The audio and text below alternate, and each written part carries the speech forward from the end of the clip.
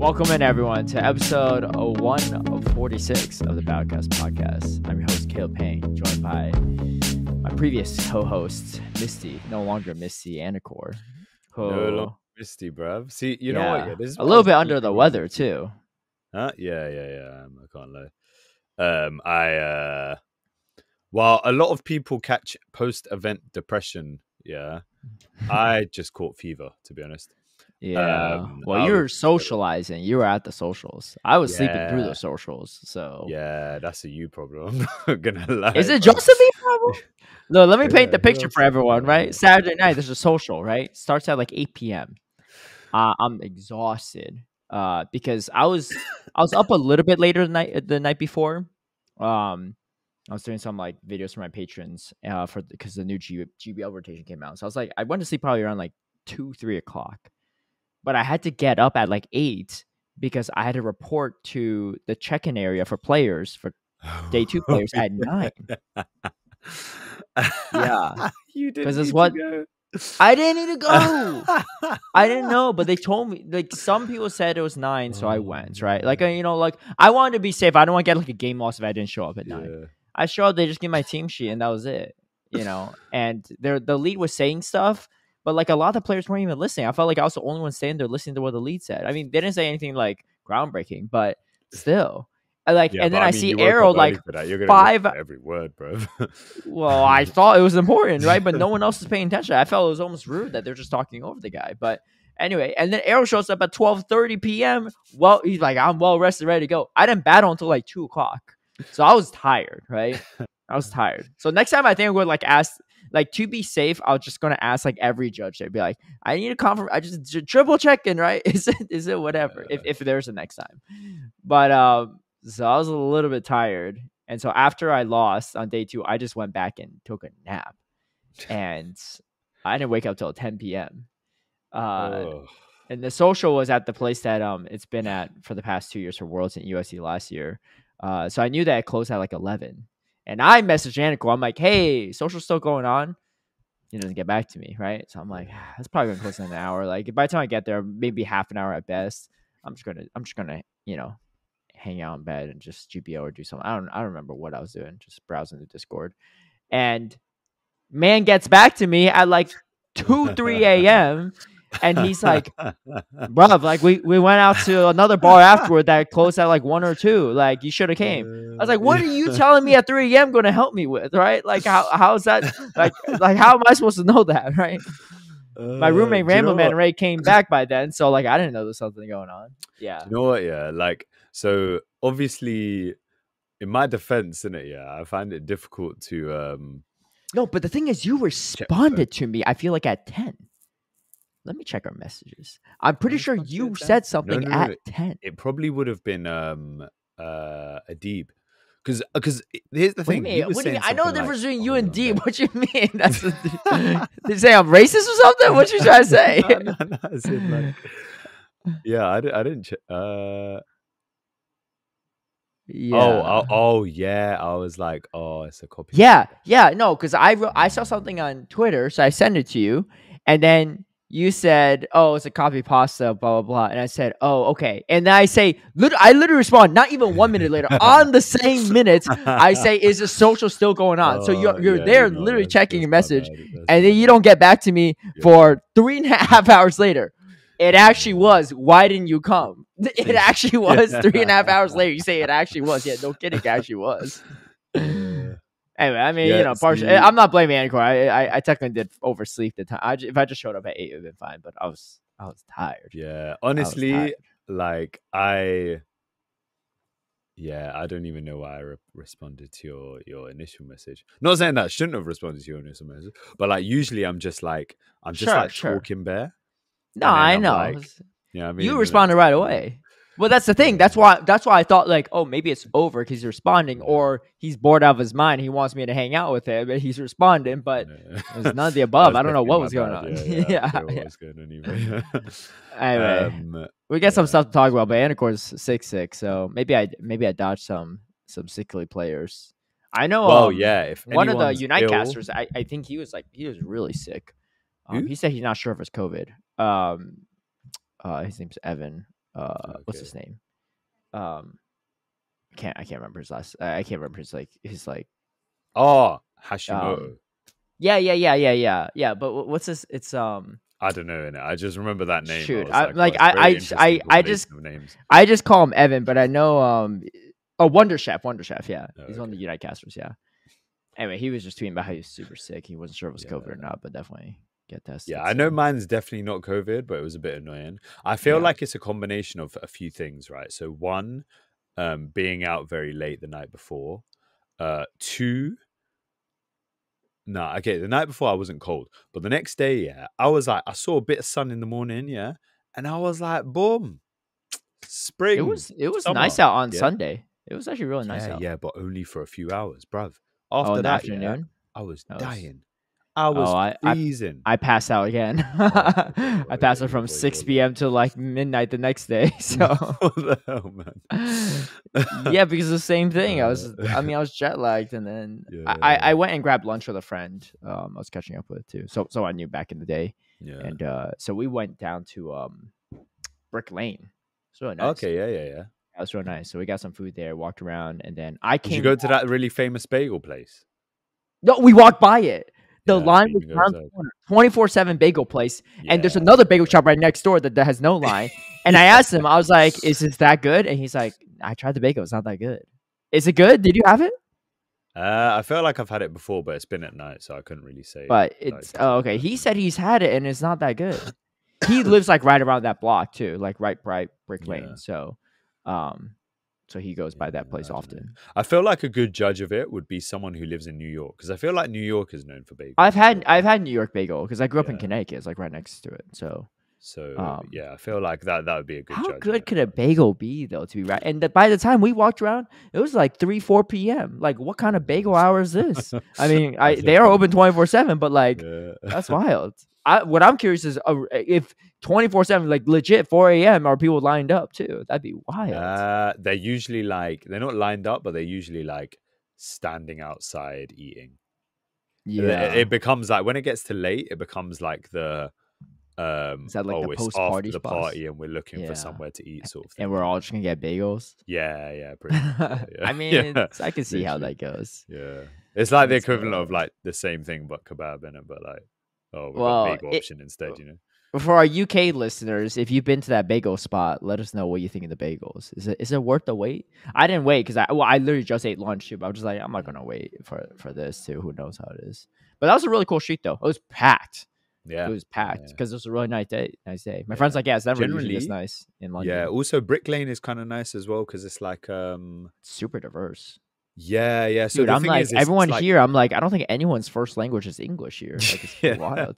Like, I mean, I'm not trying to make fun of people. I mean, English is not my first language either. But like when I'm talking to people, I can't tell. I was like, I don't even think that's an English accent. Like, I was like, it's another accent, but I can't figure out what it is. I think so here's the thing. I've never been to New York, right? I've never been to the US in general. But one of the things that like people often say is that like New York is quite segregated. Like you get areas of different like ethnicities and stuff like that. Yeah. And I think someone once brought up the fact that like London has places like that as well, right? And Brick Lane's a good example where it's like it's a big Bangladeshi population that even the signs are written in Bengali. And yeah, I noticed. Yeah, it was actually wild. I mean? But I think one difference is that like I'd say it would be segregated if there was no reason to go to Brick Lane, right? And if it was just purely just like a Bangladeshi community and that's it. But the thing is that you've got like, loads of like thrift stores and stuff like that. You've got like loads of food markets. You've got a lot of like reasons the Burberry thrift store is wild. There's like a place with like, it's on Brick Lane, but I think it was called a thrift store. My friend said it was a thrift store, but they're like, a vintage store. Right. It was a vintage store. So like he thought like, it's like almost like a thrift store, like, like older clothes would be cheaper. But no, it's like 500 pounds for like a Burberry vintage jacket that they don't make anymore, stuff like that. And literally when he said that, I was like, man, I feel like Anicor's probably been here. Like that's the first thought I had. Yeah, do you know what? Funnily enough, actually, I haven't been to Brick Lane in years. And I wanted to go before I left London because I'd like tried out a few different markets because I wanted to start like doing like thrift shopping and like actually finding some good stuff. Yeah. And Brick Lane was like the last place where I was like, oh, I know I'm gonna find good stuff here, and I never ended up going. The only downside is now is that like the thrift in Japan just kind of overshadows anything that you can find in London. Really? So I don't Like know the if thrift I'll is be that good in Japan? Bro, it's that good in Japan, man. What you just bought a bunch of? Did you buy a bunch of stuff in Japan? Yeah, man. I bought a bunch of every single time I've gone to Japan. Okay, last time I dude. was there, I bought the least amount of things, yeah, and I still came back with just like loads of jewelry. Yeah, Japan is too good, man. But I need to go Brick Lane soon because I feel like they also have, from what I remember years ago, they also had like a load of like independent stores, which are like very. I bought some stuff there too. Yeah, some like and I think that's really cool as well because like it's not like you know how these days a lot of the like independent stuff is kind of saturated with just mass-made Chinese stuff and just being rebranded in it. Yeah, so it's like it's kind of nice to find things which are actually like handmade or something like that, but then also aren't super expensive, and I feel like you can get some of those around there. So no, definitely, dude. Before we get into YouTube accounts, something I realized I learned this weekend while getting dinner with Anicor. I'm not going to tell you all why. But this man legally changed his middle name to Goku. It's actually wild. And I legit was like, wait, really? But no, legally he did. Yeah, man. Should you should you release a reason on like episode like 1000 or something? I'll wait that long. I don't mind. Give me a number. No, give me a realistic number. Okay, let me think. So it's like I said episode 150 for RuneScape, my RuneScape story, and it's approaching actually pretty soon. I'm 4 weeks away. That's kind of wild. We can run 200. Honestly, I don't care. You don't mind sharing it? Nah, I don't really care. I know like some people are just like, oh, maybe it's like unadvised. Yeah, I don't care, man. I'm not gonna lie. There's a lot of. You'll be the first guy to go to prison for having a middle name named Goku. Like he didn't hurt or kill anyone, all right? It's nothing like that. It's nothing like that. It's so good. It's nothing like that. And honestly, if the feds come for him, he's going to change his middle name to Vegeta, so they can't find him. Soon his full name will actually be Misty Williams. Just need to catch enough cases. Misty Goku Williams. Well, I should be getting my my new passport in. I think it's possible. I mean, I don't know if it's actually today, but I got an email or I got a text from the passport office saying something's arriving today. It could just be the documents that I sent them to prove that my name's changed. But no, I'm not even kidding. His passport's going to have the name Goku on it. I was gonna post a picture of it as well. I probably wouldn't have posted it on Twitter. I was gonna post it on Instagram. But... If you have kids one day, you should really lean into it, and you should give their middle names like Gohan. Oh, I really intend to. Yeah, really? I actually want to. Yeah. Because you know what? One thing I also realized as well, right, is that like, and this is also get your wife to change her name too, her middle name to Chi Chi. I don't know. Have a whole family thing. Oh, you don't like that? You think she's going to like Gohan as the middle name of the child? Like, oh, now you got opinions on what you like and don't like as a middle name. Oh, yeah. I mean, it's up to her. And if she wants to change it to Chi Chi, like, go for it. No, one thing I realized is that, like, also this is to do with, this is also like the reason why my like in-game name is, Anicor and stuff like that. Is that I think there's only two where's franchises. Anicor come from?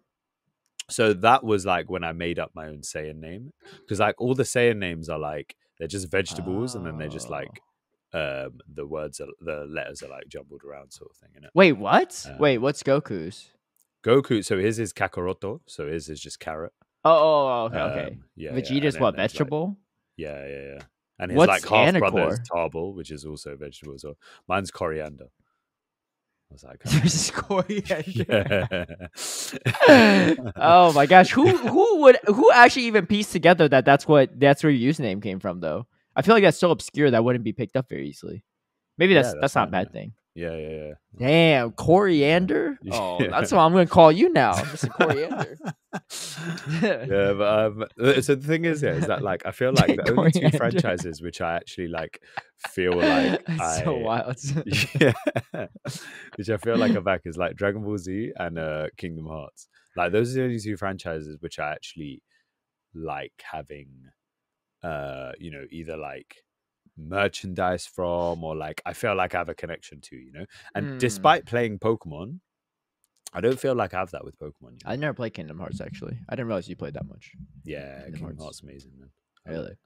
And I don't play that many games as well in it, but it's that's one of the Well, yeah, I figured that. You actually technically supposed to do face paint today, but it's okay. You're feeling sick. Do you know what? So though? you're just backlogged a week, right? That's fine. So next week you do stage 1, but you know that next week, if you don't hit it by next week, you can do stage 2, right? That's one thing I forgot to bring. Actually, I forgot to bring the paint when I went to work. That's one thing I forgot to pack. That's why I didn't give it to you. But yeah, so we'll do some face paint because I hit legend pretty early. I was actually pretty like quick with it too. I mean, faster than Doombug, faster than Rise, faster than a lot of people. Faster than Softove. I queued into her like every night for like a couple of days. And I kept beating her, and I kept safe swapping Mandibus, and she kept getting Lantern on it, and she would still beat me. And so like it was funny because she was like tilted the night before, right? Because I faced Homeside Century and Softove like back to back, so they're both saying GGs in like the caster chat. And then I didn't start it or anything. And then the next time when I beat her and she was on the same team, I just tagged her. I was like, "Go to sleep," right? Because like 1:30 a.m. And her response was, "How am I supposed to sleep if I keep losing and I have Lantron Mandibuzz every time?" And I beat her a third time too. True. So when she hit legend, I just wrote GG's in her post. But slight tangent, but not really. Yeah, I started watching Avatar. Oh yeah, it's good, right? Yeah. Well, I know you said you saw the live action, right? Did you watch the animated? And honestly, do you know what? Yeah, good, I have this. No, it's not even that. Like, I think the live action was fine, but I have this issue with anything I watch. Yeah, so like, I don't like spoilers. I don't like watching the same thing twice. Yeah. Same. Do you not like prequels either? I hate prequels because you know how it's going to end.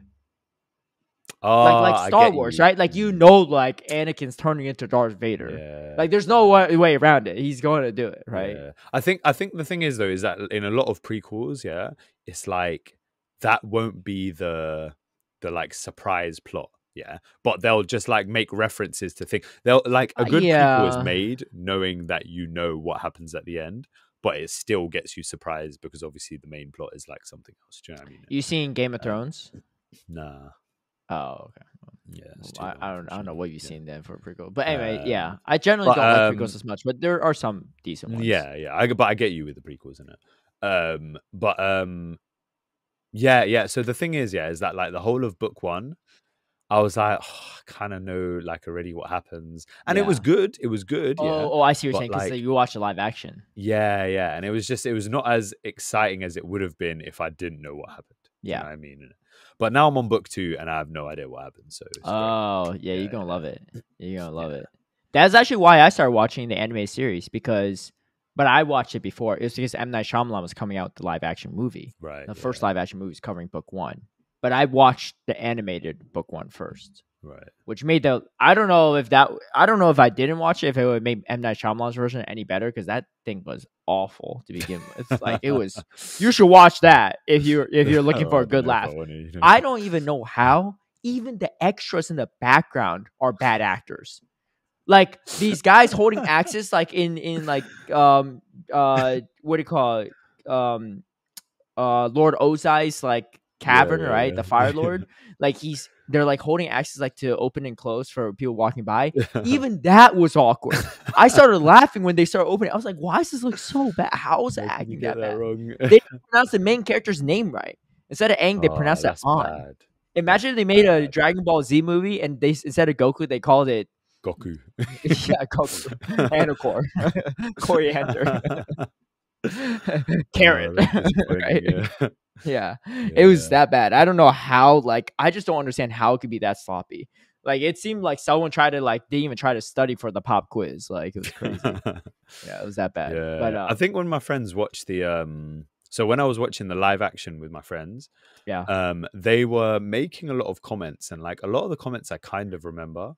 And so like when I'm watching the animated thing, I'm thinking about it, and I'm like you guys just hate it for no reason. Like you guys are just yeah. I don't know. I probably would have made some of the same comments. Like they yeah. butcher some of the plot lines too.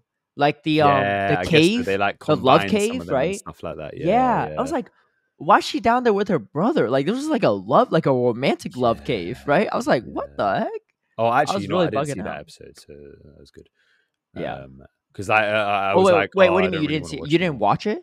You didn't Nah, do watch you know every what? episode? I started watching it with them, yeah, and then I was like, look, I don't want to ruin it for myself, yeah, or like, no, it wasn't even that. I started watching it with them, and then Oh, you I didn't went finish to all of the bed, and live they action. watched. You said.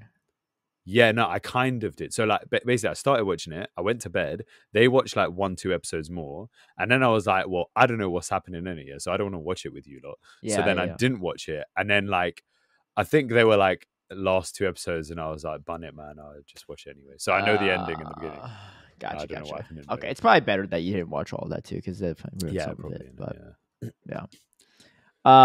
Okay. Well, let's get into the YouTube comments in a second. Actually, before we do that, we should put up on the screen Anicor in his Misty outfit for those that haven't seen it for whatever reason. Yeah. So if you're watching a YouTube version, you can see Hey, it. like I said, yeah, this Misty lasted one day, yeah.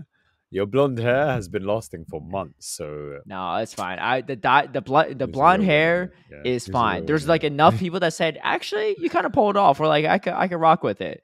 Hey, Ain't no one said that about Misty, I right? think a lot All of they people said said is I pulled it props off. were coming through. Oh no, the hair on the stomach, the legs. Yo, you sent me this like picture, like selfie the night before. I was yeah, dying when I saw that. I was like, I gotta be the first one to take a picture of them tomorrow, right? When I see them. yeah.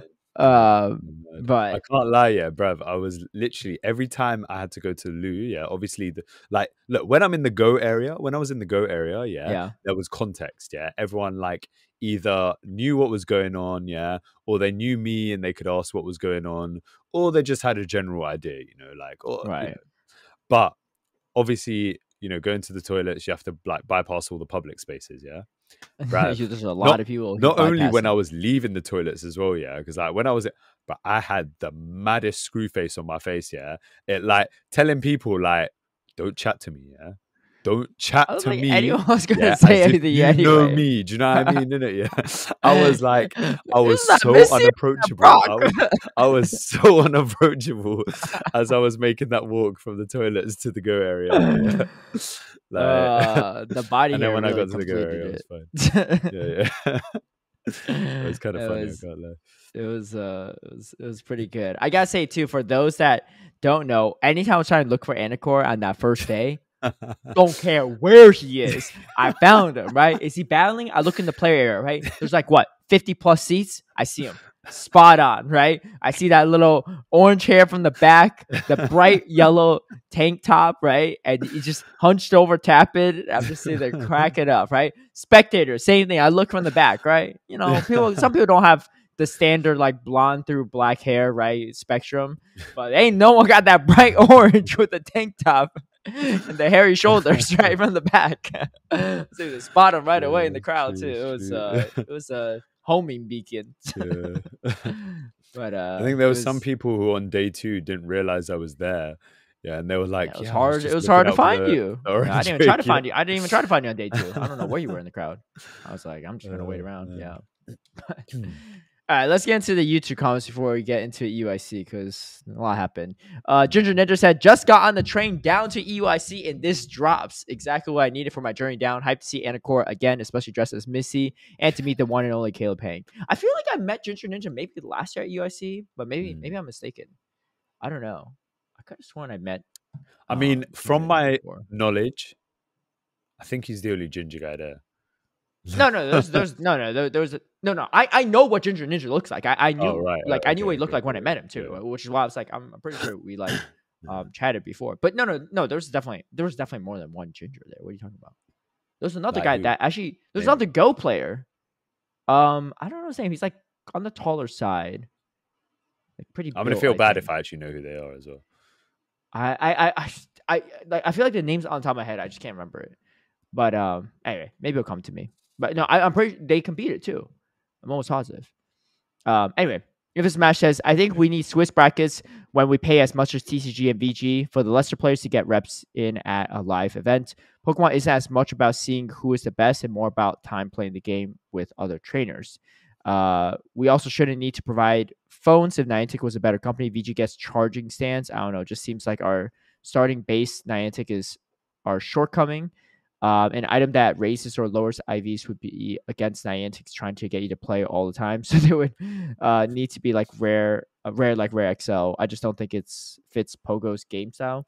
Yeah, so let's talk about some of these. How much more does VG and TG pay more than Go? I thought like the price was similar in participation. I assume they pay the same. I think they do pay the same. But I think that's what he's saying. I think he's saying that like we pay the same, but like I see. Yeah, I misinterpreted. Yeah, that's exactly what Infamous Match saying. We need Swiss brackets when we pay as much. Yeah. Yeah. Interestingly, I think this is the Wi-Fi thing's a huge issue. One thing I don't like about Swiss bracket, but I get it, is if you lose enough games where like you can't make top cut, a lot of people just drop out of the tournament. Yeah. Because these are like 9, 10, 11 round tournaments. They're not like, I'm not gonna play like 5 more rounds and spend 5+ hours when I could leave. So like some of it is like kind of anticlimactic for people if they want to play it out, because they're just gonna get a bunch of buys and stuff, or like free wins essentially, like no show wins. True. But like, I mean, I guess it is what it is for those that, I guess it's good to okay, the benefit of Swiss is obviously it means that like losing 2 doesn't necessarily count you out. However, yeah, but day 2 is super awkward too. If you go undefeated and you just lose 1, you're out, right? I think it's single elim, I think. But I mean, I feel like the best of both worlds would be, and this is also like, assuming that the infrastructure is there, because really the main issue is the infrastructure, right? Because I feel like if they did happen to have like the perfect infrastructure, then we probably would be playing Swiss. But I feel like the best combination would probably be like Swiss and then double elimination top cut. Yeah, that's a long tournament though. That's really long. Yeah, but it's like realistically, because if you think about it right now, it's double elim top cut, but half the people going to top cut already had a loss, so it won't take as long. If you go double elim top cut going to top cuts, that's going to do essentially almost like double the length, maybe a third more. Yeah, and I don't think double, because you just have like you do the first round and now you've got the first set of losses, and then but essentially everyone like starts to lose twice, right? Well, then it's like I think so you essentially just have one extra round. I think one sacrifice, which I'm okay with, is you won't be able to see every match either on day 2. Yeah. I think that's the main thing. Because I mean, already they're trying to like do top 12s and stuff in the smaller regionals to fill out the thingy anyway. Do you know what I mean? In it, so I think like we can ignore production, because production are going to fit. Make it. They're going to do what they can. They're going to do whatever they're going to do in it. So okay, I got a question for you. So we either do our current format right now, double elim for the whole weekend, or we do Swiss single elim on top cut. Which would you prefer? Because I don't have any insights on this, so don't say like, oh, this is what Caleb said. He's a caster. But my guess is the current option, if you work at TPCI, if you're organizing the formats and everything, is okay. We can stick with the current Go format, or we could make it parallel to our TCG and VGC formats. I don't know if we're going to do like a hybrid of both, right? And just create a whole third format out of nowhere for no reason, right? When the VG and TCG format is already working for them, right? There's no like clear, there's no like strong argument to have double elim top cut, except for like, I don't know, maybe a better like player experience. No, but I think the argument is that's like so weird too. You could like lose like 3-4 times in like against 4 opponents in a whole weekend at that rate. Anyway, yeah, go ahead. What were you gonna say? Well, I think the argument would be you don't just have the thing of like losing once and then you're out if you sweep the Swiss stage in it. But so I mean personally, I think no, but that's usually how it is though. I mean, why would one person get a freebie pass when everyone else is like? I think it sucks if you're the person that goes like 6-0 on Swiss day 1 and you go in top cut, but still single elim and you lose 1, you're out. But That's the most fair way, I think, to have Swiss and top cut. Why? Why is it more fair than double elim? Whoa, no, Assuming you have no. I meant. Oh, I thought you meant just double elim for the one person that's undefeated. no. I mean like double elim top cut in it.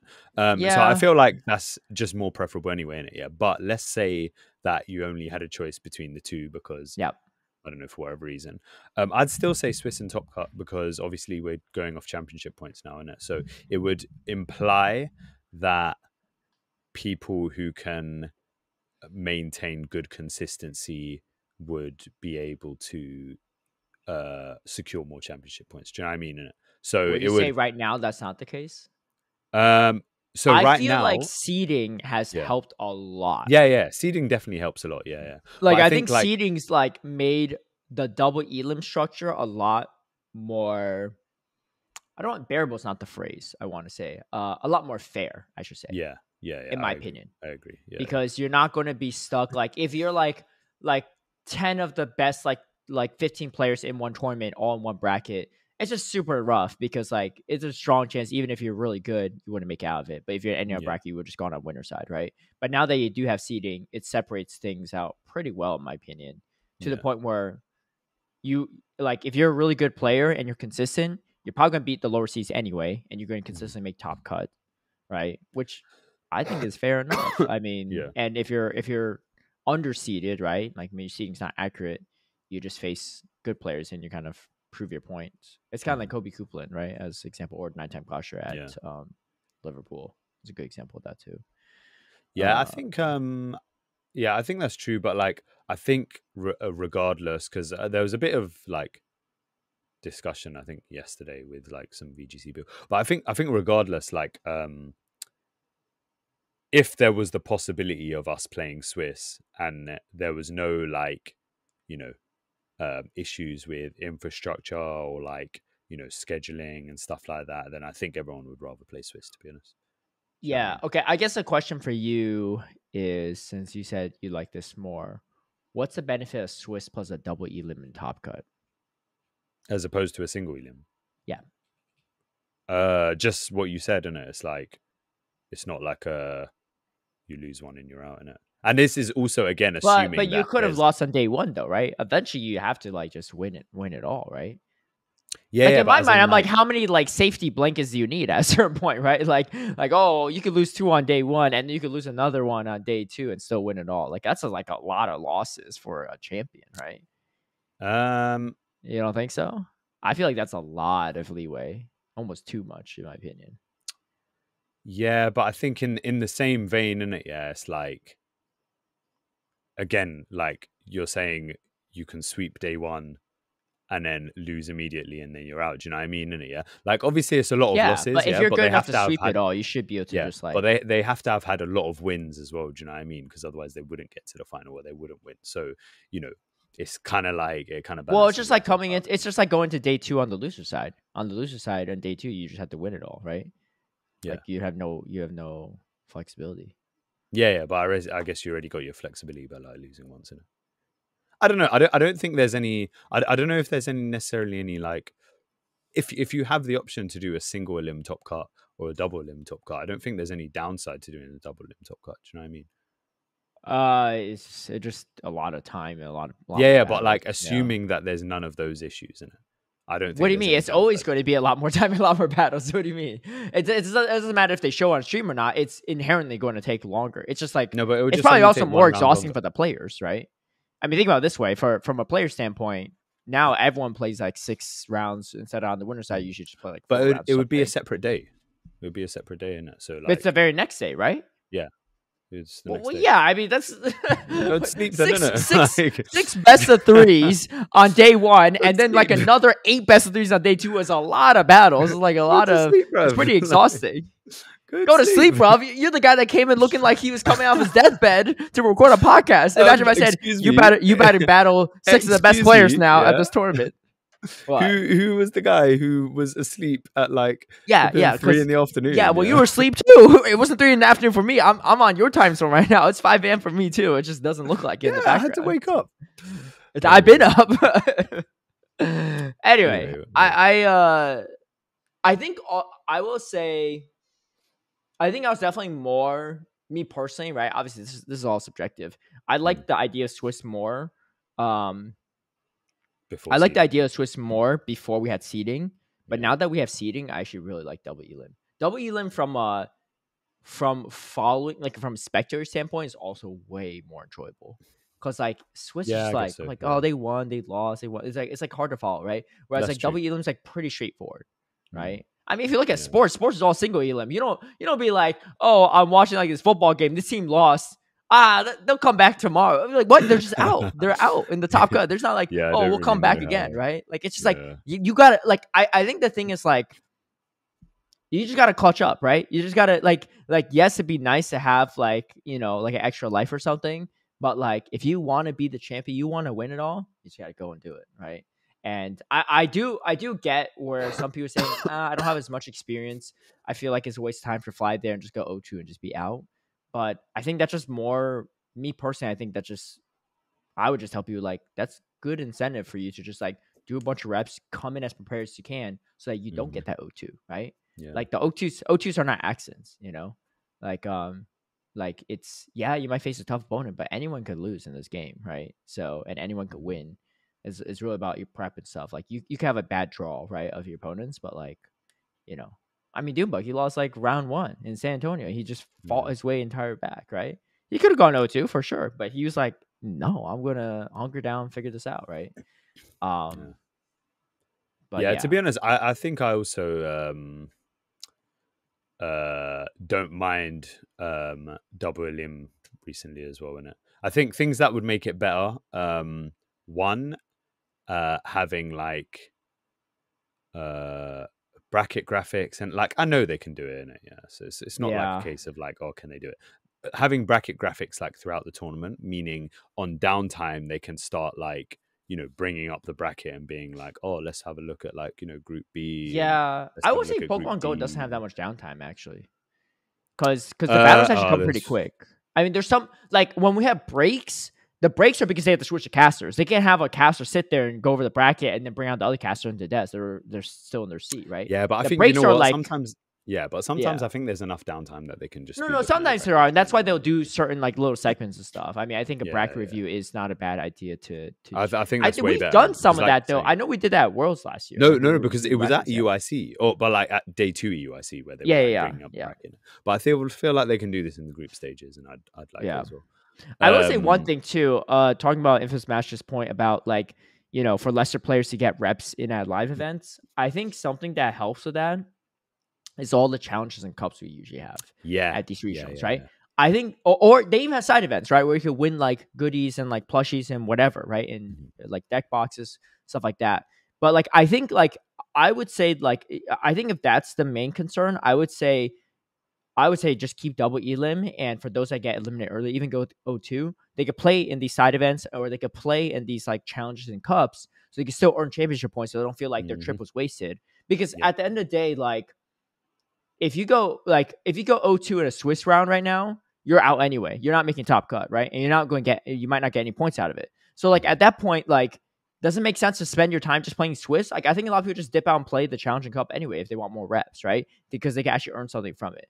Um, so I think that's always in my opinion, that's like a better option than just continue playing in a regional where you know that you're not really getting any actual points out of it. You might get some practice reps, but at the same time, like it's hard to say like how meaningful those reps are because your opponents are probably also not playing for any either. So people are just like messing around, right? If you play in a challenger cup, you're both still playing for points, then you're both still trying just as hard, right? Mm. Like there's definitely a feeling to it where like I played in some Swiss tournaments, like Sylph like Continentals, where like I know I'm not making top 8 or top cut and going to a worlds or whatever. And I'm just like, and my opponent knows too, and we're just like screwing around. I'm like, whatever, I'll just run some ABA Bassi line, like whatever. Like it's like there's no consequence. If I lose, right? It doesn't really impact anything. So I think the I addition think of the with the challenger Swiss cups thing has though been is that helpful. like with Swiss and points, it's like sometimes there's still a possibility of like, yeah, you're not going to make top cut, yeah, but you could potentially scrape the whatever the necessary threshold is for like the minimum amount of championship points. Do you know But what I that's mean? the same thing in And then double work that elim, out. right? Like you might not make top cut, but you go into the semis of losers. Yeah, on but as day in one, like you right? could lose your 2 games, and then you're like, well, what's the point of playing now? Well, there kind of is point of playing, but maybe once you lose 4 games, then there's no point. Yeah, okay, cool, drop out on it. But usually the locals or like the challenges and cups are not on the main day either. No, I know. Um, But what I'm saying to you is like, I think like it's just like a numbers thing, right? Because you're losing 2, and you might be able to get points because like there's like 6 round Swiss, right? Whereas in like double elim, you might have 5 opponents, so maybe you only lose 1. Like it's like the same like win loss percentage for points, in my opinion. Like there's not actually a difference there, I think, right? I mean, maybe the math is slightly different, but what I'm saying is like if you make a deep losers bracket run in double elim, how's that different from making like a you bubble into like the championship points by just losing a couple in a Swiss round too, Swiss because I bracket? feel like you would lose like 3 or 4. But yeah, I guess. No, because you're thinking in terms of VGC, TCG, because they have like 1,000+ players. Yeah, We're not going to have a 10-round thing. yeah, You that's can't be true, losing yeah. 4 rounds and try to get points. You're not getting points, Yeah, right? that's You're losing true, 4 out of that's the 5 rounds. You're not getting anything, right? Like Yeah. it's like that's what I'm saying. Like in Go right now, because of how many players we have, like if you lose like two thing, it's the same as if you just It's went probably the on a same, losers yeah. bracket run That's and true, still that's didn't true. make top cut. Yeah. From a points perspective, at least, right? I mean, obviously the math might not be completely analogous, but that's my thoughts Yeah. there on it. I don't know. Obviously, this is subjective, right? I'm not saying like anyone that wants Swiss is like wrong or anything, or like or right. Like um, I think what I'm saying is I think the seeding has done a really great job of making things feel a lot more fair. Mhm. And Yeah. I think a lot of the I'm gonna say a lot of the complaints, but some of the complaints about wanting Swiss over double elim was solved from the seeding. But I don't know. But talking about some more stuff about what if Smash we also shouldn't need to provide phones if Niantic was a better company. VG gets charging stands. Yeah, so Yeah, but to charging tease this stands a are little cheap, bit. innit? Yeah, they're way cheaper. Yeah, a charging stand is way cheaper Yeah. than an These are iPhone, like right? entire Like, phones, yeah, innit? they're iPhone 15, so they're iPhone not even 15, like, yeah. like Or that's 14, like, I think, yeah. oh, are they I 14? think they only Okay. have 15 for like stream in the Oh, okay. US, as Yeah, far yeah, as I yeah. know. But that's like 500 plus, right? So it's Yeah. one. Okay, that's a money thing for sure, right? But I would say the other aspect of it is it's not a Niantic program. Yeah, I mean, as someone that's like involved in this stuff, like it's not Niantic that funds. This is a TPCI event, right? So I guess TPCI probably wouldn't say no. I mean, there might be some red tape. They probably wouldn't say no if Niantic's like, oh, we'll buy you all 300 iPhone 15s, right, for the event. Yeah. But I would say like they're separate things, right? That's like expecting like Niantic expecting TPCI to cover like the merchandise or like some of the tents they have for GoFest, right? Like it wouldn't make sense because that's a Niantic event. Yeah. So but like I said, it's the price point is, it'd be Insane. nice. I'm not saying it's not nice. I just think like it's a little easier said than done in that. I think aspect. that comes under the infrastructure thing as well. Do you know what I mean? And it's like amazing Wi-Fi and having all the phones available would be sick. But yeah, and the thing is, like, I don't see it happening anytime soon. TPCI doesn't make money from these things. Yeah, They're spending money. They're not. They don't make any money on this stuff, right? Which is why, like, I'm not like some shill or whatever because I've like worked for. I don't work for TPCI. I'm just contracted to commentate, right? But because I was curious too. I was like, what, like, where's this? Where does this come from, right? But it's like, honestly, most esports just cost the company money, right? But the hope is that they get more people involved so that they stay around for the product longer, and it's kind of like a long-term investment from the company. But like, they're not making any like TPCI is not making any money. Like all these registration fees are usually just going straight to the venue, like the organizers, not the Pokemon company, right? But I'm not saying it's perfect, right? I'm not saying it can't be better, but I do think that there are a lot of things that have improved quite a bit since 2022, right, when we first started. But yeah, I get what Smash saying about the lowering IVs thing as well.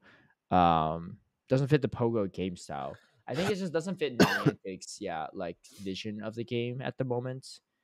But something I think all games need to realize is that they need to also adapt to their player base, right? You can't say like, oh, like a player was like, oh, free in-game currency all the time. Like that'd be kind of ridiculous, right? But I think you do have to adapt to what the players need as well. You can't just constantly be the ones setting the precedent, especially if it's not in line with what the players want. Because we can just play a different game, right? Like there's nothing forcing us to do this. It's not like this ain't school, right? Where you have to do a project that the teacher says, right? This is like extracurriculars after school, and if you don't want to do, you just play another extracurricular, right? But it would be like the lowering and raising IVs would be in line with the main series game at least. So, yeah, hopeful. bro. Do you know the amount of like grubbing I've been catching recently? You know what You're the trying worst to get one a good is? IV Yeah? one? I'm trying to get like I don't even know what IVs You I on want that yet. breakpoint Like, stuff? Yo, I did not realize Tomahawk UK was that big on the breakpoints. This man's like, my dream annihilate was like a 15-8-0. I'm like, what the heck you smoking, dude? You about to lose like a Machamp with those HP values. Like, what's going on? Yeah. Can you even tank like a cross chop? Like, what's going? Yeah. I don't know. I mean, what am I shocked? This guy was running Thunder Lantern, right? Like, like I was the guy that ran Dynamic Punch Medicham, and I thought that was weird, but Thunder Lantern's even more weird in my opinion. Like, that's just like that's a whole different. That's like running Ice Punch Polygraph, which honestly probably has more play than Thunder Lantern. Pacing, you know. Yeah, man. It's so. You know what the worst one is, right? The worst one is when it's already had a community day, yeah, and you're like, oh, I wish I should just played it better. Yeah. No, not only did it have a community day, it had a December event, like community day remix thing, and you still I'd ignored both. I ignored both of them. Who's surprised? Who's listening to surprise? Anicor didn't catch enough stuff. And you know what happened on the first community day? Yeah, literally, I vividly remember this. Right, I was in my living room. Yeah, I forgot that community day had started. Yeah, I was like, okay, cool. I went outside. I literally walked up and down my road. I caught a rank 4, and I was like, all right, nice, I'm done. For Charger Bug? Yeah, and that was it. Well, so then, what are you still hunting for? I don't understand. What are you? I'm trying to get different IVs, and I haven't done like a little deep dive, but I'm trying to get like. Don't stress. There's like some. Okay, this is obviously it's my take, right? Leave it. You could take it or leave it, but I'm gonna be real with you all, right?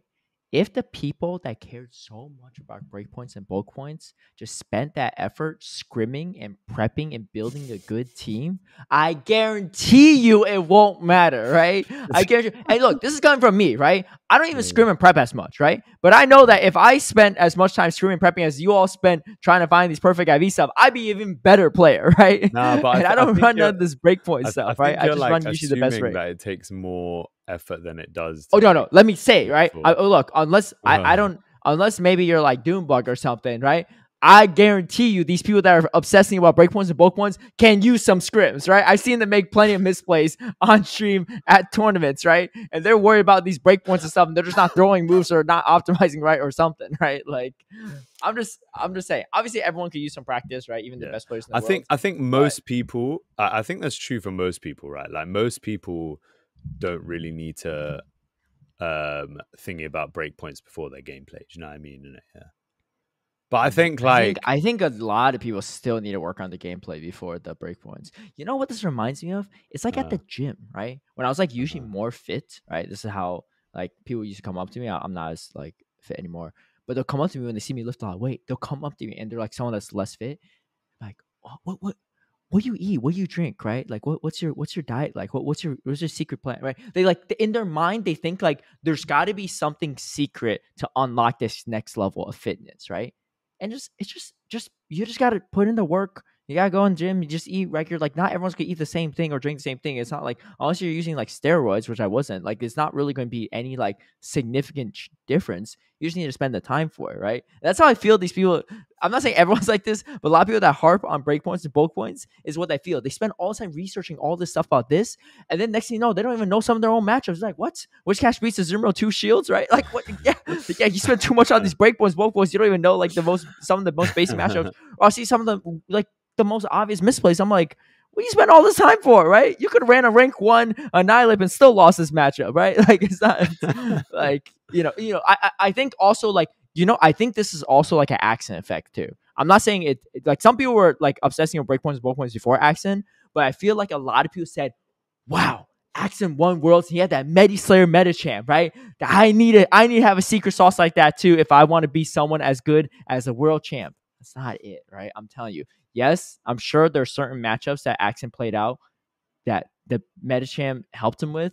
But one, his gameplay is like impeccable, and two, he's probably good enough that he ran a rank 1 meta champ, he still would have won, right? But that's what a lot of people harp on, right? And I feel like it discredits Axon's actual skill levels in that regard. That's my soapbox. I know some people that listen to podcasts, they're like, oh, there Caleb goes again. He's talking about how breakpoints, bulk points don't matter. I'm telling you, right? I'm not saying don't matter. I'm saying you're focused on the wrong thing, right? Stop asking them what special food they're eating to get jacked and just put in the work and go to the gym regularly. That's all I gotta say.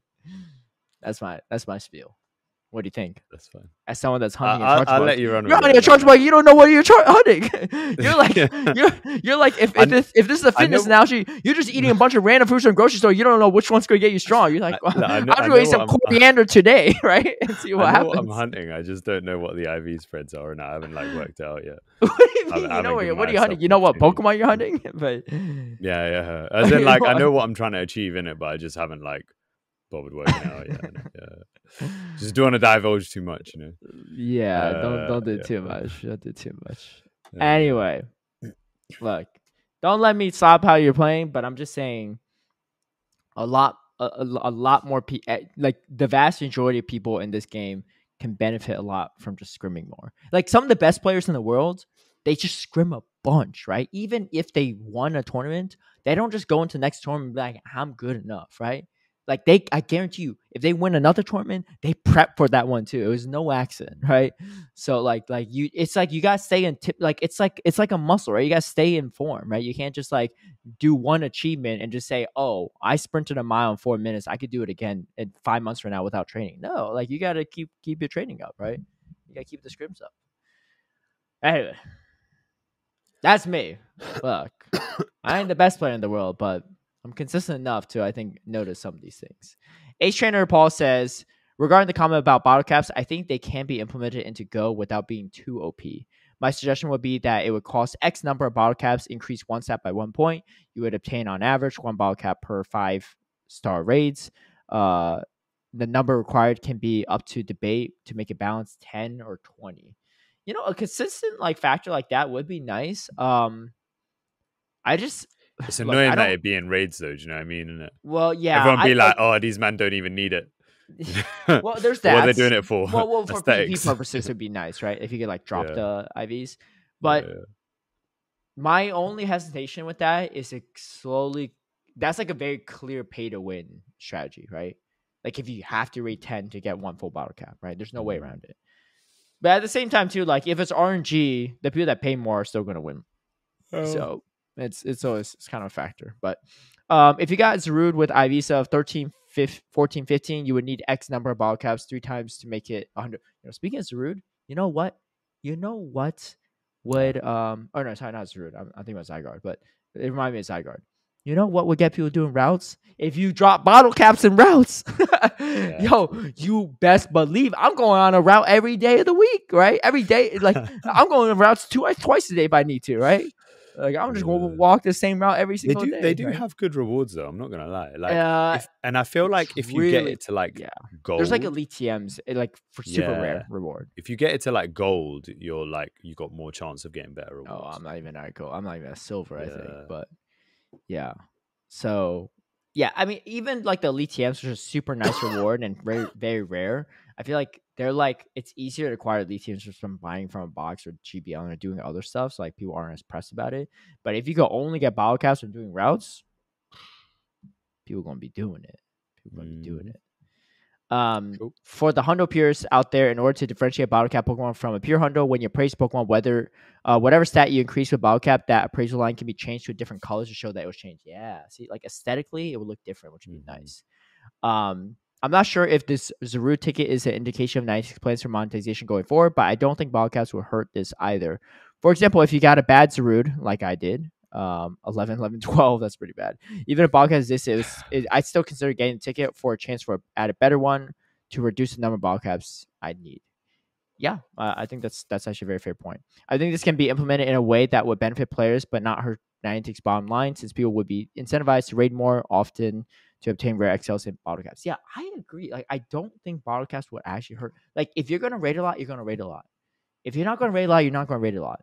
If you add bottle caps to raids, you might get people that don't raid a lot to raid more. But for the people that raid a ton, I don't think they're gonna raid. They're not gonna raid any less. They might raid even more. They might just be like, I'm trying to stockpile 1,000 bottle caps and just make everything like a hundo, make it like a Lucky Dex hundo dex or something, right? A Lucky Shundo dex, maybe even, right? Because these people, like, they have like their, like, the hardcore raiders and grinders have like a whole different like objective, right? Like, they're like trying to be like the heaviest raider out of the raiders too, right? They're supposed to like, you know, they're trying to grind like the most amount of dust and the most amount of like numbers on the raid badge and stuff, right? So I don't think it's really gonna stop it. But Niantic, I know you're listening. Something to think about. Something to think about. Just saying. Could get people to raid more. T. Wassell says, I think 7 NA players make top cut. All right, so we could talk about that in our EUIC section. Anicor was pretty spot on. It was actually 5. I was hoping it'd be 6, so we could round up to 10, right? You know, you can round it up, but no, it was actually 5.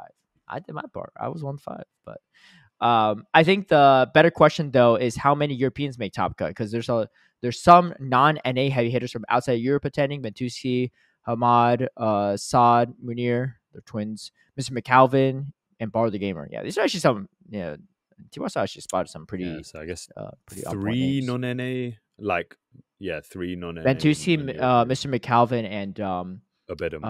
Yeah, yeah. Those are the only 3. I think so. Okay. Now, I mean, I know they were all on winner's side, but there weren't any on loser's side. Well, we can take a look at that later. Besides Ventusi, all the others I named are from the Middle East. Making a top 16 placement would get them the points they need to qualify for Worlds. It would be really cool to see one or more of them do it. Hey, man. You're also on point there with some of the analysis. Conky says, I think it's important to note that Riot has said multiple times over the years that their esports team for League of Legends does not generate profit for them. But they use it to market the game and get more money from in-game transactions to counteract it. It would be almost impossible for Niantic play to imitate Riot's model because unfortunately Go PvP doesn't generate the extra profits in-game to balance out the losses. Actually, yeah, so I talked about this earlier with Infamous Master's comments. That's already happening. What? TPCI is already spending money. Like, it's exactly what Riot's doing, actually, right? And not like to the same exact degree, but they are spending money for their esports scene, and it doesn't generate profit for them. It's a marketing thing, right? In my opinion, it might be more than just a marketing. It's a brand thing too, but like, it's a generational thing, right? Because you got like, there's so many families that go to this, right? Like, we know the Fitzgeralds and whatever, right? Because from Pokemon Go, but Go's still fairly young in this space, so it's like lesser known. But VG and TCG, there's a lot of families that when they were younger and they were in college or kids, whoever, they competed in VG and TCG, and now they have kids and they're bringing their kids to events as a family as well and going on these trips. And so like, and yeah, so I even talked to Richie Beckett, and he said that EU player, he's on your team actually, Team Pizza, right? Yeah, and he was saying that his son loves, I think he said it was VG. Oh no, his son loves VG and competed in VGC this past weekend at EUIC, right? And obviously, you know, Richard Beck was competing in Go as well, so he's right there. But he's got his son going, right? So it's become a generational thing, and that's amazing for the Pokemon brand, right? If the Pokemon brand stopped at our generation, the company would die out, right? But instead, we got the younger generations involved, right? We got our, you know, our kids or whatever, people's kids involved in this. And then they grow up playing the game, they love it, and they're going to get their kids. So it's like a generation. I mean, honestly, I would say the generational thing is even stronger than whatever Riot's doing, because League of Legends is like kind of like a teenager to adult game. Like, you don't got 5-year-olds playing it, right? It's a little too complicated in general. And I wouldn't want, like, if I had a 5-year-old, I wouldn't want them reading some of the stuff people be typing. Disable all chat, because they be saying some stuff, right? I'm just put it out there. It's pretty bad. It's pretty bad. Yeah, so actually the Pokemon company does that. Now, obviously, from a Pokemon Go PvP perspective, like Niantic, that's like, yes, maybe not generating as much profit, but that's like a very small fraction of the player base, right? Like you got VGC, you got TCG. United's also pretty on the younger side, but my guess is a vast majority of TPCI's revenue is from the merchandise, right? Pokemon, the Pokemon Center at UIC be packed, right? People will be Always buying selling. tons of stuff. Some people spend Yeah. over like $1,000 Yeah. on the Pokemon Center. Multiple Mad. people. I'm not saying one person. Multiple people. Hundreds even, Everyone right? just buying toys. Yeah. Yeah. Like you think like, okay, they make no money from EIC. They're spending. Wait, they're buying what? Toys? Toys. Yeah. And they have new plushies come out and stuff, and people buy it. They have new different brand stuff. They have like specific international stuff. Well, yeah, like you buy it now or you don't buy it later, so people gonna buy it now, right? Next international, they're gonna have another one, right? So there's no way you buy it all up, right? You'll never buy enough, right? There'll always be stuff to buy. Honestly, there's way more money that Pokemon generates or could generate than Riot, in my opinion. Because Riot doesn't really have a lot. They make most of their money from like skins, like online, stuff, which like costs some money, but like, dude, you see that Arcanine plushie? That thing is not cheap, right? It's more expensive than a skin from League of Legends, right? I think that's why the Pokemon company is actually, in my opinion, like a very sustainable company because they actually have physical merchandise they can sell and people buy into. So do you know what? Honestly, though, that idea of like the 99-cent battle pass and all the money going to the prize pool. Yeah, that's one day, man. It'd be nice, but so like I said to the Infamous Smash post, like this is like worlds, regionals, internationals, play Pokemon. It's a TBCI initiative, and like it'd be awesome if Niantic were to partner more and do stuff. I feel like that would get people playing the game. Do you know what I mean? Like who don't play Pokemon Go, they'd be like, yo, let me compete in Pokemon Go. Do you know what I mean? Well, they might be playing PvP, but I don't know if it gets more people playing Pokemon Go in general, right? No, but you kind of have to.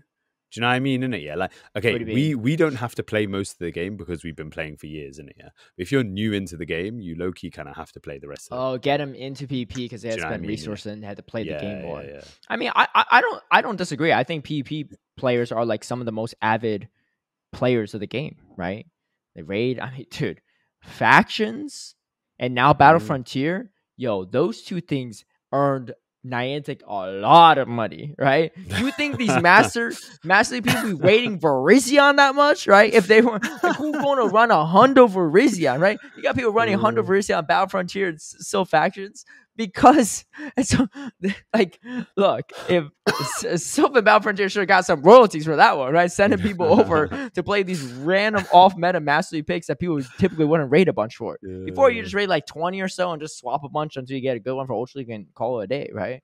Now you got people raiding like Virizion and like all this random stuff, right? It's true, yeah. Heatran, I mean, Heatran could be, I guess, solid in open master league, but not that much. But anyway, yeah. So not to say like Conky's wrong or anything. I think Conky's right, but what I'm trying to say is the Pokemon Company it's very analogous to what the Pokemon Company is doing, which is I think the difference is takes sponsors.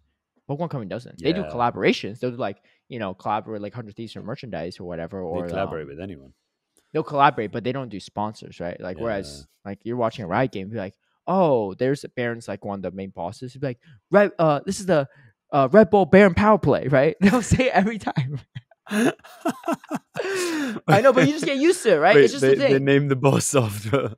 No. So the boss is named Baron, right? Baron Nashor, right?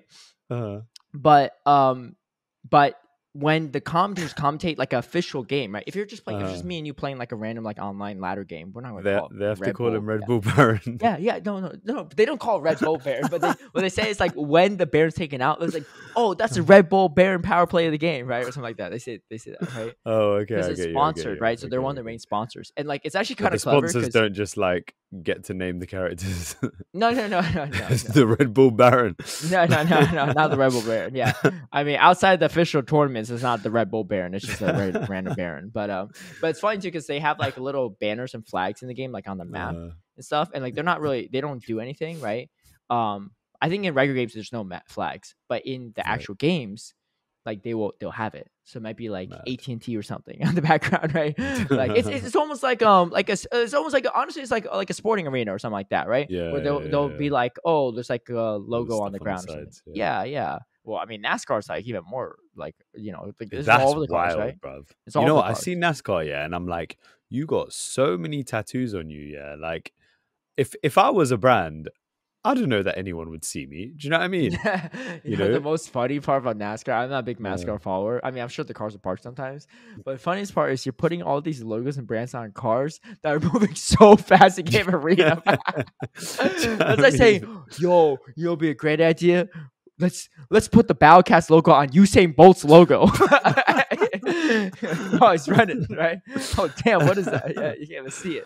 Or putting it like underneath an airplane. Underneath Usain Bolt's shoes. Oh, don't worry. Our logo's on his underwear. We just can't see it. Oh, for these wrestlers, it's on their cup, actually. Our last comment said, Crocodile says, credit where it's due, a man to his word. They're saying you in the Misty outfit. And he said, good to see you guys over the weekend. Yeah, it was great to see you too, Crocodile. Yeah, it was sick to do see you him see as Crocodile well, often in Nah, because right? obviously I only just moved back. But prior to like when I did leave, I saw him. To be honest, it was Worlds. But also actually prior to when I did leave as well, we didn't have locals. Yeah. Like he's in kind of Essex, so like any in-game events he would most likely be playing. I imagine playing outside of London. But then also, yeah, prior to when I did leave, it was like still the 2022 season, so it was like there was very few events in it. Yeah. Makes sense. It was like only Liverpool. Yeah, no cup stuff. Like that, so. All right, well, that does it for our YouTube comments. Great comments, by the way. If I ever seem like heated or anything, I'm just passionate. I'm not like mad at any of the comments. Like you all are great, and it provides really good discussion, actually. Yeah. So, all right, let's talk about EUIC. Because it happened. Okay, I got a question. Look at the bracket real quick, right? Because I have a question for you. Is Sammy on your team? Sammy's someone beat me. Yeah. Where's Sammy from? Peru. Sammy's from Peru? Yeah. Oh. Where? They flew all the way from Peru, Yeah, he's like studying in the UK or was studying in the UK, and then like someone told me Sammy was at like an NA event or something too. Yeah, he goes to some NA events as well. I can't lie. But he's from Peru and he lives in the UK. He just moved to the UK recently again for school. Okay, so he's a local. But I think he's also leaving the UK again to go back to like Peru. September or something like that. Yeah. Oh. So that's funny because the two people that beat me aren't even EU players. I just say it was like an NA player. So I'm like, I just lost a bunch of NA players. I flew all the way to EU just to lose to NA players. Like, I'll let you could take away if you want on this one.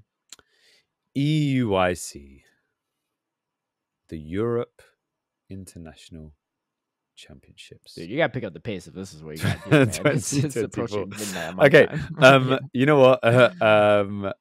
Sick event. So obviously largest event ever. Largest official event ever so far.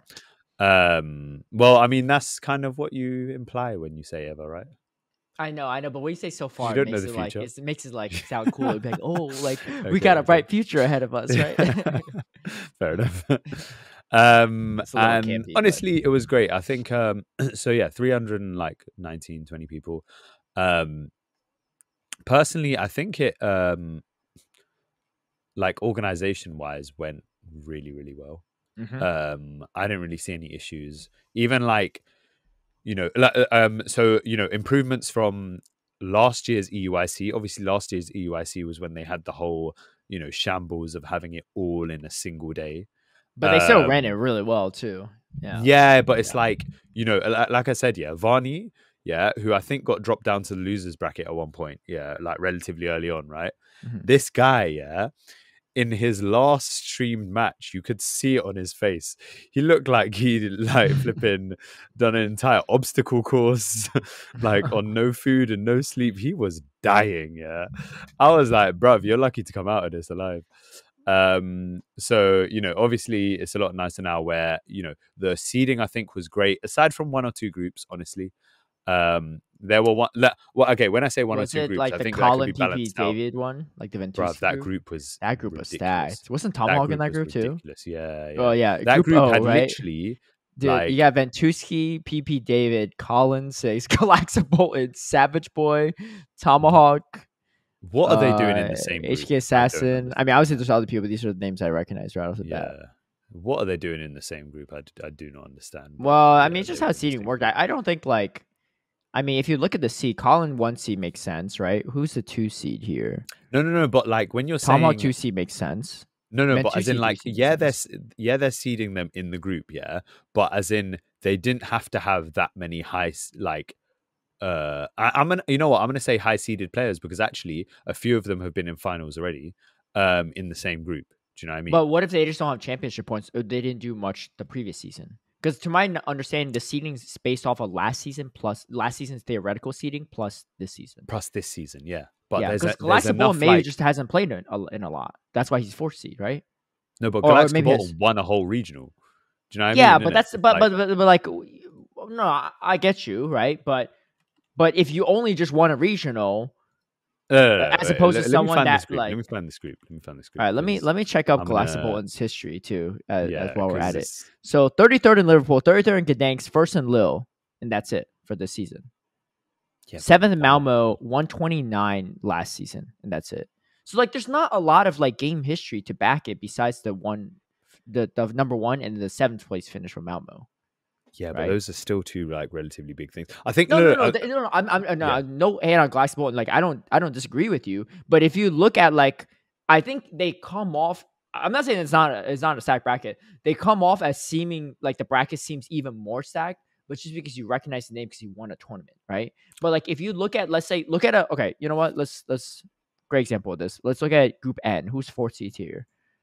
Alpha. Okay, well, that might not be the best, but I mean, any player because he has a lot more championship points. So, I mean, okay, look, you know what? How can you tell the seed? Oh, because of the front number. You know what? Out of like, let's humor it, right? But I think any player's seeding, unfortunately, is going to be a little bit higher.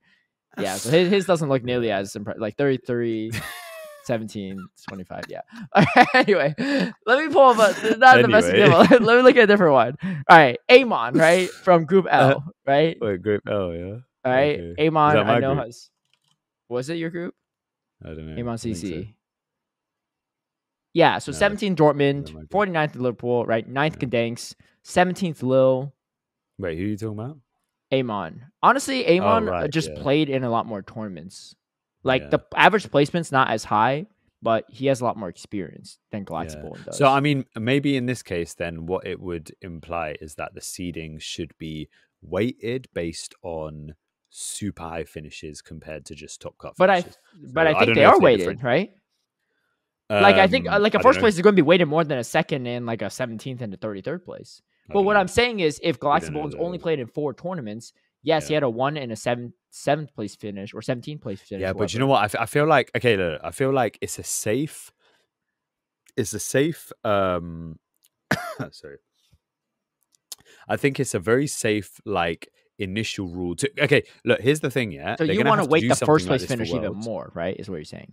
But the thing is they're going to have to do something similar to this for Worlds, right, because there's not any sort of consistency when it comes to Worlds, right? I don't understand how they're going to do it. But I think it's a fine thing to do. But I think it's a fine thing to do where you be like, okay, cool, we start with the champions, we give the champions, and obviously you can seed the champions like accordingly. But like if you separate all the champions like in the groups, so you want like more weighting for the champions. I think that makes more sense, okay, I'll give you an example though, right? Let's say because no one's a champion by accident. Doombuck's a champion, right? Yeah. Loud Jazz, both champions. Yeah. What's the champion that's like really not played much? I imagine you could probably find some from the beginning of the season. Yeah, maybe. Um, King Alexander.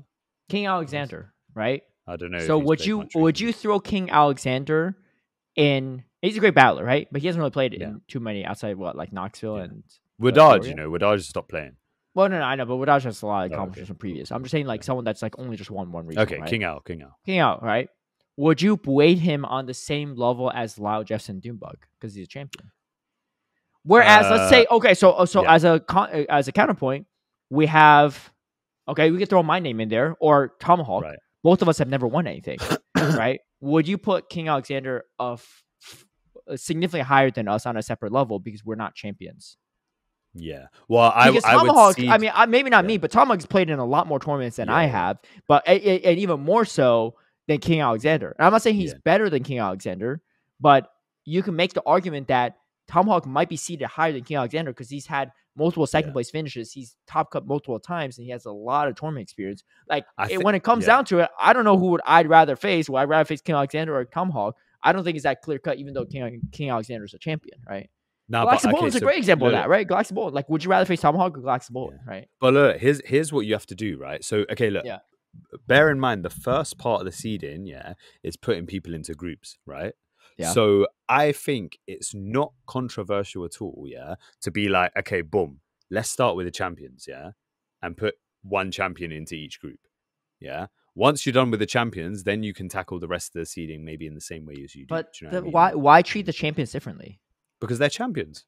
Yeah, but that could have been What do you like mean literally why like treat them but no, differently? no. I'm not to say like not to take anything away from the champions, but there's some champions that it literally came down to game 5 and like a bait call, and there's Yeah. other champions that straight up like swept 3-0 winners and grands, no bracket reset. Yeah, but you're not gonna come up with a perfect solution anyway. Well, Do you know I what I mean? know, which is why I think what they did is they just already weighted all the championship points or like your seeding based off of championship points based on your tournament performances, Yeah, but and you then they look at a just group like that, and it's well, that's like, why I well, tried to that's make the wild. comparison to another group where like Galaxy Bolton like as a 4 seed makes sense because compared to some other group of 4 seed, they have similar accomplishments. No, I don't know. I don't think Like it's fair. But I'll go anyway, the whatever. Amon Yeah, example whatever. because I think NA players like there's nothing against Fee, but like we just have a lot more championship points because we have a lot more we had locals for a long time. The Amon So example is a good example where I don't think Amon and Galaxico Bolton are on the same level. but Amon's played in way more tournaments than Galaxy Bolton. Yeah, exactly. Would So you say this is what Amon I'm saying. I'm saying they shouldn't be seeded at the same level. what you You're seeded in your group? Let me see this. honestly, What you I was seed number 2. I don't think I should be seed number 2. You dumb. yeah, I'm not yeah. an idiot. Oh, then Yeah. okay, look. If I Number look 2 at is yours. It's pretty wild. Yeah, you're seeing higher than this is what I'm Amon. saying, Yeah, yeah. yeah. I mean, Yeah. you know what? You're Okay, the look. tomahawk of your group. Actually, that's wild. Yeah, I mean, looking at the group though, yeah. Why is your seating so high? Uh, Something. they're obviously not something. doing what I told them to. It's true. Mr. Coriander, what you got here? Right, 7 in Melbourne, 13 in Brisbane, 4 in Sydney, 9 in OCIC. I mean, honestly, based on the numbers, That's your probably numbers why. actually look Yeah. pretty good. Like your numbers look better than Galaxy and Amon. Yeah. Galaxy but Bone's it's second not- best place finishes is 7th, and that's it. You have a 7, 4, 9, 13, 5, and a 9 at an IC. That's Like probably why. on paper, you're a better player, but they could only go off of your your paper records show, right? Like what we can't go by like No, but this is what I'm saying. The paper records can differentiate champion between non-champion to make it a bit more even. I don't know. I like honestly, like if it came to it, I don't have anyone in mind. But let's say if there's like a one-off champion. Okay, you know what? This person's playing more, so I'll name him. This is a burglar, right? Yeah. The guy that won Orlando last year. I face him any day over someone like Tomahawk, right? Who hasn't won a tournament. I face him any day over someone like Doe that has gotten second place once and that's it. Yeah, but you're But he's also a champion though. but you're also making I wouldn't I think it would make less sense to say, oh, let's put the burglar in Group P as the number 1 seed. He's the last available champion, and then like he wouldn't be Why? a true number 1 Why? seed. No, but why would okay? No. I think you're still making like what's the word? Subjective decisions, yeah, in maybe a similar way to where we're just like, oh, this group is unbalanced, isn't it? Yeah, but it's like if you're gonna do it on paper, yeah, they're seeding the things by the results on paper, yeah, and we're looking at it and we're like, okay, subjectively it doesn't seem even, yeah. Separate out the champions. No, There's no downside. no, There's no downside. But that's not seeding. Seeding is objective. You can't subjectively do seeding. The whole point of seeding is that it's I'm objective. making it objective. That's what I'm saying. On paper, you can separate out the champions.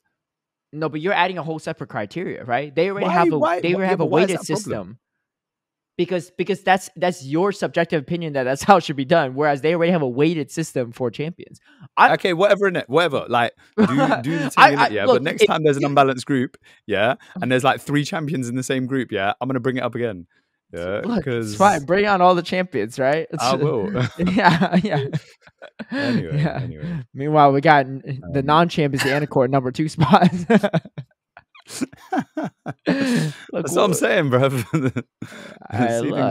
Maybe don't count yourself out. Maybe you just need to scrim more. You would have been fine. You would have been a true number 2 seed, to be honest. Anyway, so obviously, but I think most of the brackets are pretty even for the most part. Yeah. I think most of it was good. Also, like, if you're not going to make it out of your bracket, you ain't going to win EUIC. Come on now. Right? There's way more heavy hitters in all the other brackets. If you ain't making it out of your bracket, of course you ain't gonna win. Well, that's what I'm saying. That's what I'm saying. Ain't worth crying about. You know, I'm not to say anyone's crying about it, but I'm just saying some of the brackets did look pretty strong. But like, you know, you just gotta do what you gotta do. But yeah, honestly, it was really sick in terms of like the level of competition was wild. You know. Yeah. I mean, I think it was just because there was a lot more players than Worlds that it felt like the level of competition was higher. Well, you had to play more rounds too. Yeah. So like, yes, like maybe your first or second round opponent maybe wasn't as like a Worlds caliber opponent. Yeah, but like once you get after that, it's like mad. No, I still want to say the skill level is like comparable to Worlds. I think Worlds. Yeah, I guess so. I guess because it's not even close in my opinion. But it was, I would say, arguably one of the most competitive tournaments, if not the most competitive tournament outside of Worlds. Yeah, that's true. Even Worlds year 1 was probably more competitive than this, but they're just like you barely played anyone in year 1. That's true. Yeah. Outside like Dancing Rob, most people just played like 4 or 5 opponents. That's it. Yeah. I think Axton told me he went like 2-2 or 3-2 to get his like top finish at Worlds season 1. Which doesn't sound as good, right? But like he was just like, yeah, there just weren't as many people to face. So true.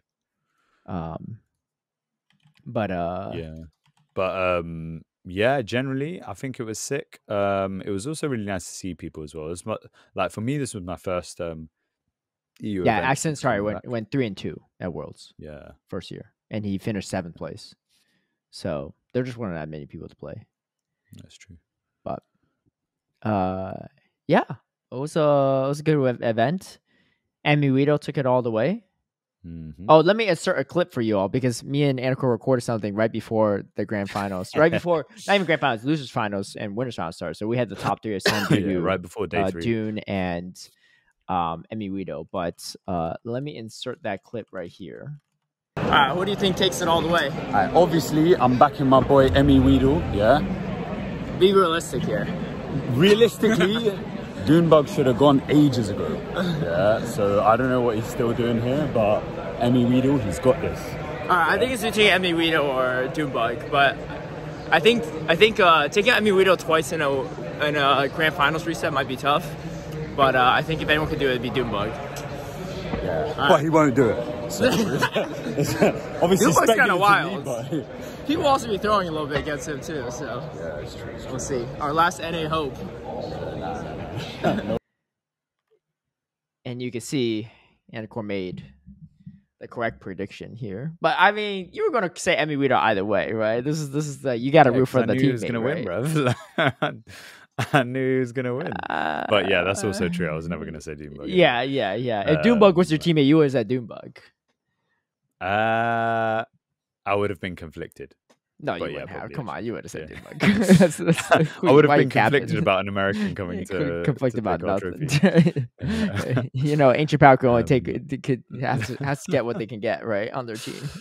It would have been conflicted, but yeah, man, it was amazing. Honestly, okay, one thing and I think everyone can note that is how amazing Skeledirge looked all weekend. Did look pretty good. Yeah, and it's like, Did you have Whiscash huh? on your team?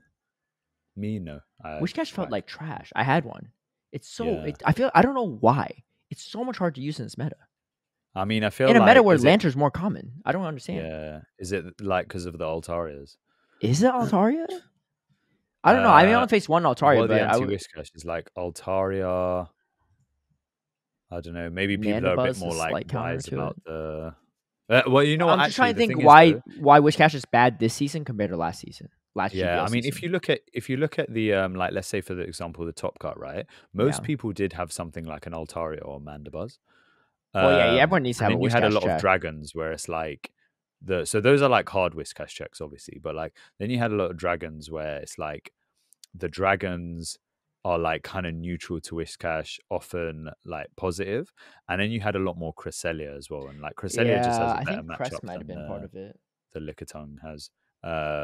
You know, you got things like Annihilate, Gligar. It's just like there's a lot of neutral play, right, for Mhm. Whiscash, but then you've got more. There's more like on the neutral spectrum. They're like not more towards the negative, but kind of more towards the negative, where it feels like, oh, do I really want to bring this over something else that's on my team? You know. Yeah. So yeah, I think I don't think Whiscash is necessarily bad. I mean, think Whiscash it's was like still on a got lot more of merit. teams. Let's be fair, but Yeah, it didn't feel like as necessary as like a Gligar. I feel like last season it was like Gligar, Whiscash, Lickitung were like necessary trios, Mhm. especially the double ground. But now Right, I don't think it's as much, which is weird because Yeah. like Lantern's picking up in usage. Yeah, I'd say the two big things are dragons and crest. But where were Dragons and Crest last season? Annihilate was already around. Yeah, well, this is the thing. Where was Azu this season? You know, just disappeared, and yet it has I played. think Azu's dropped in usage partially because of the uptick in Lantern.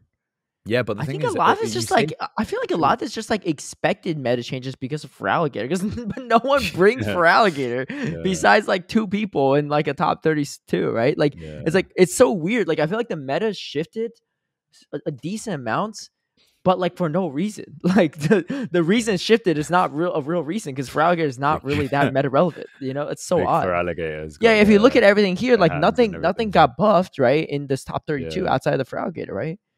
Yeah, pretty much. What really? Yeah, there's nothing changed at all. Yeah, It's not like Skelders wasn't around last season. I don't know. It's weird. and electric type wise, it's like, you know, you can't really say uptick in Lantern because, like, yeah, but every team did have. It's it's definitely way more than last season. No, but the thing is, every team had an anti-flyer, so whether that's Registeel or Charjabug, yeah. So it's like realistically, you're losing that matchup as an Uzumo anyway. Yeah. Exactly. Well, that's what I'm saying. There's an increased use of Lantern compared to last season, and there's a drop in Whiscash usage, at least in top cut. Maybe not on day one, but like successful teams. Yeah. I barely use it myself. Also, I think Shadow Magnezone. Oh my days, bruv. You think it's good, or do you think Paul Usher's just good? She's good, but the thing is, at the same time, right? Is obviously she's good. Yeah, there's no doubt. There's a decent amount of people that use Shadow Magnezone on top of that, but she's the only one that made top cut with it. Yeah, but okay. So if you look at like her games, right? She just needs a shield, man. yeah. But the thing is, yeah, when you look at her games, right, it's like she's wild charging, yeah. And I mean, if you look at some of these teams, unless you've got something like a Whiscash, and maybe I don't know how much a Whiscash necessarily takes from a wild charge, yeah. Yeah, a Clodsire would be. Nothing wants to take a wild charge. It's actually is that yeah, Clodsire is a. What about Charjabug? Does Charjabug win or lose that matchup? Because Charjabug has these fairly bulky, but they're both throwing resistant attacks all the way throughout. Yeah. Right? But the thing is, it's like, even if you just wild charge and dip, yeah, it's like even a Lickitung doesn't want to eat that. And then if you've got two supportive Pokemon behind that, then it just puts your opponent in such a tricky situation because they're like, okay, well, this is going to do a lot of damage, so this is technically a good shield. But then if I give up this shield, I'm now at a shield disadvantage. What do I do now? Do you know what I mean? Charjabug wins all evens, though. Charjabug wins the two shields after shielding two mirror shots and tanking a wild charge. Maybe this is why you should run Charjabug over Lantern. Maybe. But then also equally, it's like, okay, look. Wild charge does about 50% to a Charjabug. So again, it's also a very safe play to just wild charge and dip, you know? And then leave the you know, get your I think there's almost a similar way to how Emmy Weedle was playing the Skeledirge, right? Ish, where it's like, okay, cool, just dip out, yeah, and then come in for a farm down later on, Yeah. and then just throw that energy again in it. And it's just like, it's really offensive and really really difficult It does to have really tackle. good typing for sure. You Yeah. just need to like. It's honestly the Wish Cache and the Annihilate. But how strong was she into Annihilate? But Yeah, even she Annihilate doesn't she want to had. take a wild charge. So it's like, if you get those No, shields down I and you're know. coming Yeah. in with energy, then you're again in a sticky situation. So it's like, unless you call that lead and you get that lead correctly, and then even if you do call the lead, yeah, if you let yourself get farmed down, it just puts you in a very sticky situation. So Okay. I don't know. Okay. So I get what you're saying. Would you Yeah. run it yourself? I'd entertain it. Yeah. Because I feel I'd like entertain it. it's looks good, but again, like it's hard to run. It's I'd really want to hard try it run. out just for that like specific way of playing. I think more people are willing to try it now that Paul Lashley made a deep run with it. Yeah. My prediction is no one else makes that far of a run with it, outside maybe like a very small regional. That's my guess. I think it's possible. But I think it's still a very valid strategy. It's almost like Charizard, I mean, it's not exactly the same as Charizard. I don't get the Charizard hype still. I don't personally get it. No, but this is what I'm saying, innit? Like, the thing is with Charizard, You mean the old Charizard or Charizard in this current meta? Oh no, the old Charizard. Yeah. I agree with you there. Yeah, I mean, I think it's like Charizard now. Yeah. Yeah, no, and it's like, I think this is one thing that is good for the game as well. Yeah, it's like recognizing a different level of strategies, right? So it's very easy to just go in with like, oh yeah, this is all bulky and play like that, yeah. But there's also merit to like hyper offensive strategies like this as well. And so certain like fringe Pokemon can actually be viable, but if they're used right, do you know what I mean? And you have to obviously be like good enough to use it. You have I'm to just also more identify win conditions like that as well. I'm more of the thought process. This is more pilot than car. I would say half though. Decent car, yeah, but it's a much better pilot. Yeah, but I think they kind of go in tandem, right? Because it's like, what do you mean? Okay, let's say for example, if she I'll make the analogy here. Anyone else running the Bastion, they're not going to run it as well as me.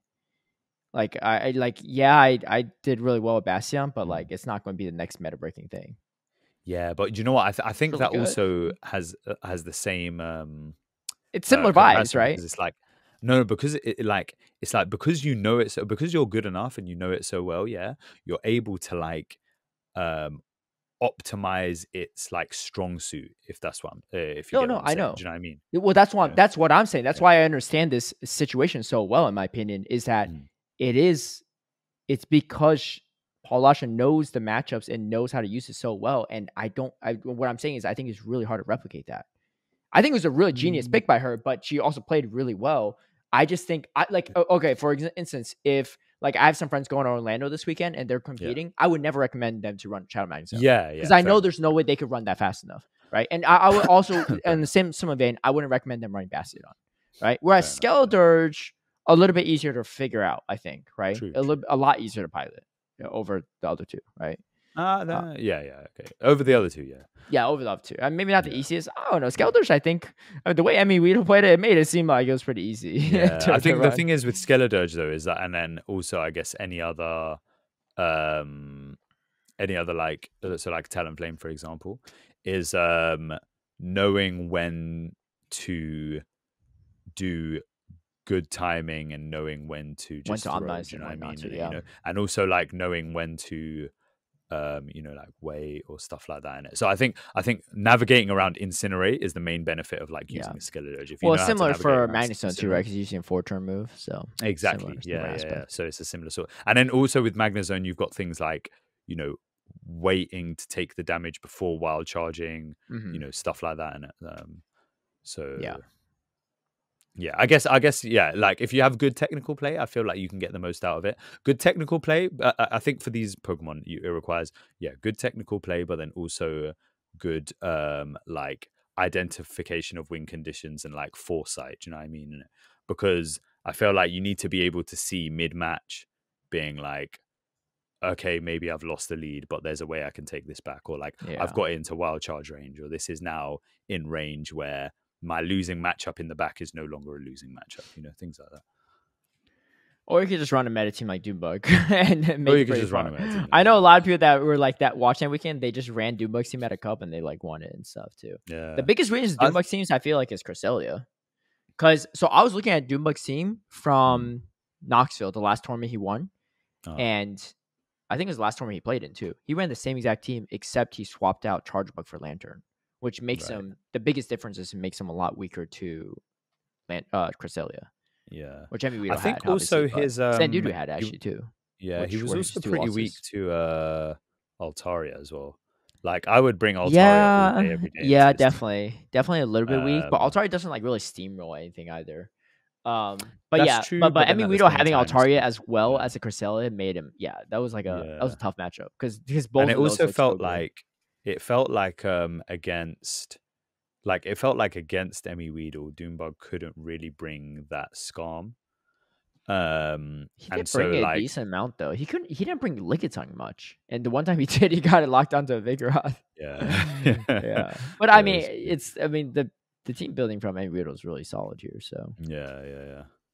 But yeah, he ran Shadow Lone Sandslash, Cresselia, Altaria, Skeldurge, Vigoroth, and Lantern. Was it Powder Snow or Shadow Claw? Shadow Claw. Yeah. And then Moonblast, Cresselia, obviously. But you definitely need a Moonblast. There's so much Mana Buzz. Honestly, Emiwedo's team was super weak to Mana Buzz. I mean, it wasn't like super weak, but Mana Buzz had a ton of play. Like nothing resists the boost. But do you know what? The thing is, again, against the teams, because he played at least one person on stream who had Mana Buzz, right? And who was it? It was just like coming in with that Skeledirge and throwing disarming voices. Yeah. Do you know what I mean? And it's turning like really and truly, if you look at the Mandibuzz, your only good matchup is Cresselia. And then the rest of them I would call neutral. Do you know what I mean? That's true. Or like neutral. Oh, I'd rather be the Mandibuzz than the Skeldurge, but I see your point. But do you know what I mean? Innit? Yeah. You know, like you got more neutral play where it's like, is that really what's the weakness on his team? Honestly, I don't know. It's mad, because actually he had this team like prepared. Oh, you know what it is? A month ago. Clodsire is actually pretty good in this team. Clodsire is real good. Beats the Vigoroth, beats the Lantern, beats the Skeldurge, beats the Altaria. I think beats the Cresselia because he's not running Future Sight. But he doesn't. I mean, that's a fine weakness to have though, right? Because how many people are actually running Clodsire? Exactly. And it's like you can like kind of maneuver around that as well. Yeah. But yeah, he had this team ready like over a month ago. And actually ages ago. I think he had the same team ready when I was still in Australia. This team instead of my team. Oh, because I don't know. No, I just I didn't think about it. I didn't also know what he was going to use in it, but just like looking at it now, I'm like, oh, it's the same team that he was using ages ago. Yeah, if you're all looking at the graphic on the screen right now, so if you'll notice, so I had a team of Dugong, Bastion, Manabuzz, Shadow Whiscash, and Ilip and Chargebug. There's one other Bastion that made top 32. Only one other one. And it was Young Kaz. Is this Young Kaz? Is that how you pronounce it? Yeah, Kaz, I think. Yeah, Young Kaz? Okay. Yeah. People were pronouncing it weird on stream. I was just like, am I Young Kai. Young Kai. I was like, bro. I was like, wait, is it Young Kai? I've been saying this wrong the whole time. Yeah, and it's mad because I could have sworn you said Young Kaz or something on the podcast. I was like, Young Kai. I was like, oh dang. I felt a little self conscious. I was like, man, I haven't been saying his name wrong the whole time.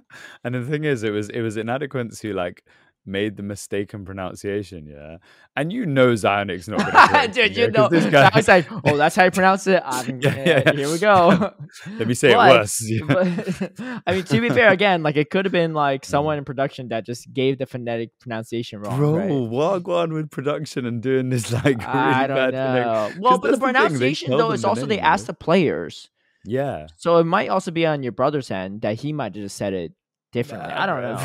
I mean, I don't know how it goes because they always ask me. I just say Caleb, and there's never like a question about how do you phonetically pronounce that, right? So I don't know actually like when they actually have a name that is hard to pronounce based on reading it, and they ask it. They're just like doing it, winging it, Yeah. He's on 9 and Young Kai, but So anyway, so we talked about this in previous episodes before, but it's Anicor's brother Tell me the story, right? Yeah. Tell the audience the story on what happened Okay, on that so Thursday night before the tournaments. So I've often said that like my brother's a better player than me, yeah, but he just doesn't play the game, right? And I think it's like Dude, he's way taller than you too. What the heck? I'm glad I'm not boxing him. I'm boxing you. How'd that happen? I don't know. We've just you got didn't like eat your such a split coriander growing opinions, up. What's going on? Like, yeah, apparently not. Yeah. Yeah. Actually, then again, yeah, he definitely didn't. So I don't know. Yeah. So basically, like I always he's like a better player than me, like naturally, but he just doesn't play the game. Yeah. And you know, every time he goes into an event, he's like, yo, I need a team, yeah. And I'm like, usually I'm like, okay, cool, take my team in it, yeah, because I really believe it's like a really good team. Funnily enough, actually at Liverpool, he took your team as well. Really? Wait, I didn't look up his graphic. Yeah, in Liverpool, he he didn't took your say team that as well. when we were at dinner.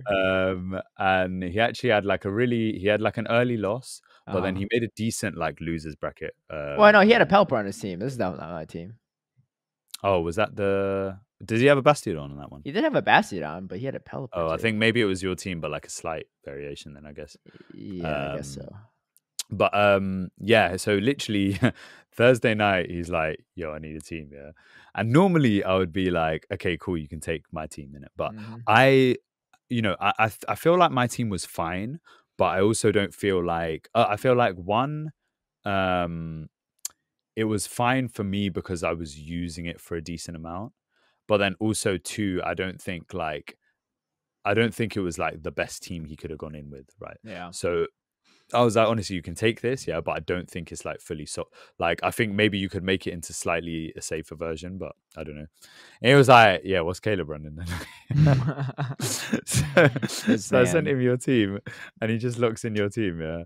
So then I didn't tap the moveset. He didn't know I had Night Slash on it. Yeah. Well, the thing is, he probably assumed that you had Night Slash. Well, I think it's okay to assume that I have Ice Punch. Ice Punch would also make a lot of sense. So my team's a little bit. But I think it's everyone assumes like Night Slash and Annihilate these days anyway. Is like the main reason, right? So it's like, and then before his first match, he realized that he'd accidentally locked in Ice Punch because he just copy pasted the same Annihilate from Liverpool. So he went in with Ice Punch, and it actually won him games. They won him some games. It was pretty good. And honestly, you know what? I'm not gonna lie in it. Yeah, like I think, dude, he'd be telling me, he's like, "Yo, I faced an opponent that was 5 times weak to Bassi." I was like, where was that at my bracket, right? He was like rolling through people with Bastion. Yeah. Even Dinoski's team, who we faced in winners finals on day number 1, was pretty weak to Bastion. Yeah. And it was like those two, honestly. The first game, I don't know if he could have done anything. The second game, he definitely misplayed. The second game, it was you can't give up switch advantage with. Yeah, well, no, it wasn't even that. He could have just won switch before that even happened, right? That's true. He could have just stayed in, I think. Yeah. But I mean, he didn't scrim with it, so yeah.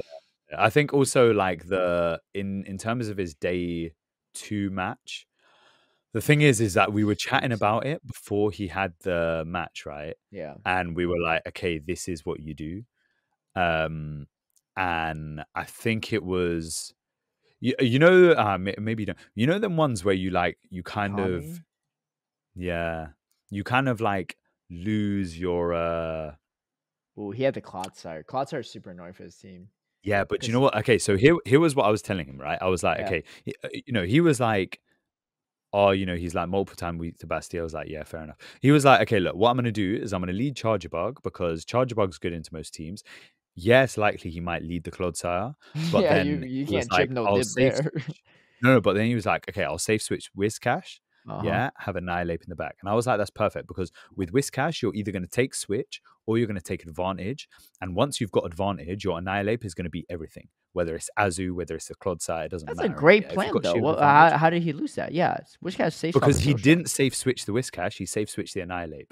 What? Wait, what? Yeah. Wait, why did he deviate from the game plan? I don't understand. I don't know. So that happened in one game. What happened in the other game? And then the next game, I guess, like the thing is like for the next game, I can't remember what happened in the next game in it, but like for the next game, Bastion does actually look pretty strong to that team. It's like feast. I was like, look, the thing is, if you lose, if you win the first match, because I was like, this is a solid like strategy. I think there's no way you can lose that. Because also apparently Hikami was like telling him, he was like, yeah, I think I win this either way because even if you came in with the Whiscash, I would like, or he was like, even if you didn't lead the Charger Bug, I'd like safe swap this, and then Yeah. Farm down with the Clodsire. And I was listening to their game plan. I was like, no, that still loses to like Yeah, annihilate up energy. Like, well, there's Clodsire no farming way it's anything gonna win down that. doesn't really seem like a great The idea. Clodsire's not Like, gonna, like you're gonna what let your charger bug get dude, like the Clodsire completely farm farmed down down might by be a slower Clodsire, than a no? Registeel farm You know? down. Like, Yeah, you know what I mean? So I was like, yeah, the guy obviously didn't have like a solid plan, like compared to our plan, which was a shame. But yeah. and I was like, look, if you win the game 1, yeah, then you have like free reign to bring in Basti, because then you either auto win game 2, yeah, or you go to game 3 and then you just kind of run it. Hikami Like made it pretty far too. Yeah, Hikami made it pretty far, and honestly, who was Hikami's like next two opponents? Would they have been steamrolled by Basti? So Giappi and Okay. Jamie McElwain. Let's see. So Yeah. Gioppi had. Giappi Gioppi was similar to Hikami, being like, dude, but Giappi he was kinda and Jamie both had Clodsires. Your brother was Yeah. fated to battle 3 Clodsires in a row. Yeah, if he would have gone. And then through, Pablo Diaz was the person that took. Yeah. Yeah, there was no Clodsire. Pablo. That's kind of wild though. Yeah. There wasn't that many Clodsire. There was what, 4, and he would have faced 3 out of the 4. That's too funny. Yeah. But yeah, I was pretty happy with how he did, regardless. Yeah, he stole my team, and I was just like, dang, dude. I was like, and he's in the winners finals. Like, I'm not doing something right here. Yeah. And honestly, the funny thing is as well is that like after every event, yeah, he does semi decent with 0 prep, and then he's like, you know what? I think I'm gonna go for it, yeah. And then 2 days later, he just like gets demotivated again. He's like, can't be bothered, yeah. So but the thing is, I think he's now like, because he's got enough points from this where he's like actually pretty close to qualification. I think he's actually a bit more committed. Well, we've got like locals and stuff happening, and then also we're going to Bologna, so I think with all that, it should be fine. I'm even going to buy to your like, tickets already, because the world states are out. Yeah, I know. So basically, he gets some like 2-for-1 BA deal in it, so I think he's sorting it. But I think we're BA deal gonna was BUA deal. British Airways. Yeah, it's like something to do with his credit card or something like that. Yeah. Gotcha. But yeah, honestly, you better hope he qualifies then, so you get the 2-for-1 deal. Yeah. I think it will go anyway. Honestly, like if he's that close to qualifying, he might as well just buy it now. Like the odds of him not qualifying is pretty slim. Yeah. I think he is gonna buy it now as well. Dude, if he's running Bastion Worlds, let me show you the way, man. Yeah, I don't know if he's gonna do that. Pat Hey, you never know. Maybe he will. He got all his points with Bastion on, so maybe why not? For sure. Yeah, Liverpool too. I mean, it seemed like he knows how to run it. So yeah, I guess so. But But yeah, I think like because I'm like close-ish to thinging, yeah. So I was like, okay, let me look at locals, yeah, because I've only ever done one local, and like there's this local on Friday, which is like it's Friday 6 p.m. Yeah, I'm not working, yeah. Right. I can go down there, no problem. Right, okay. Can anyone else go down there?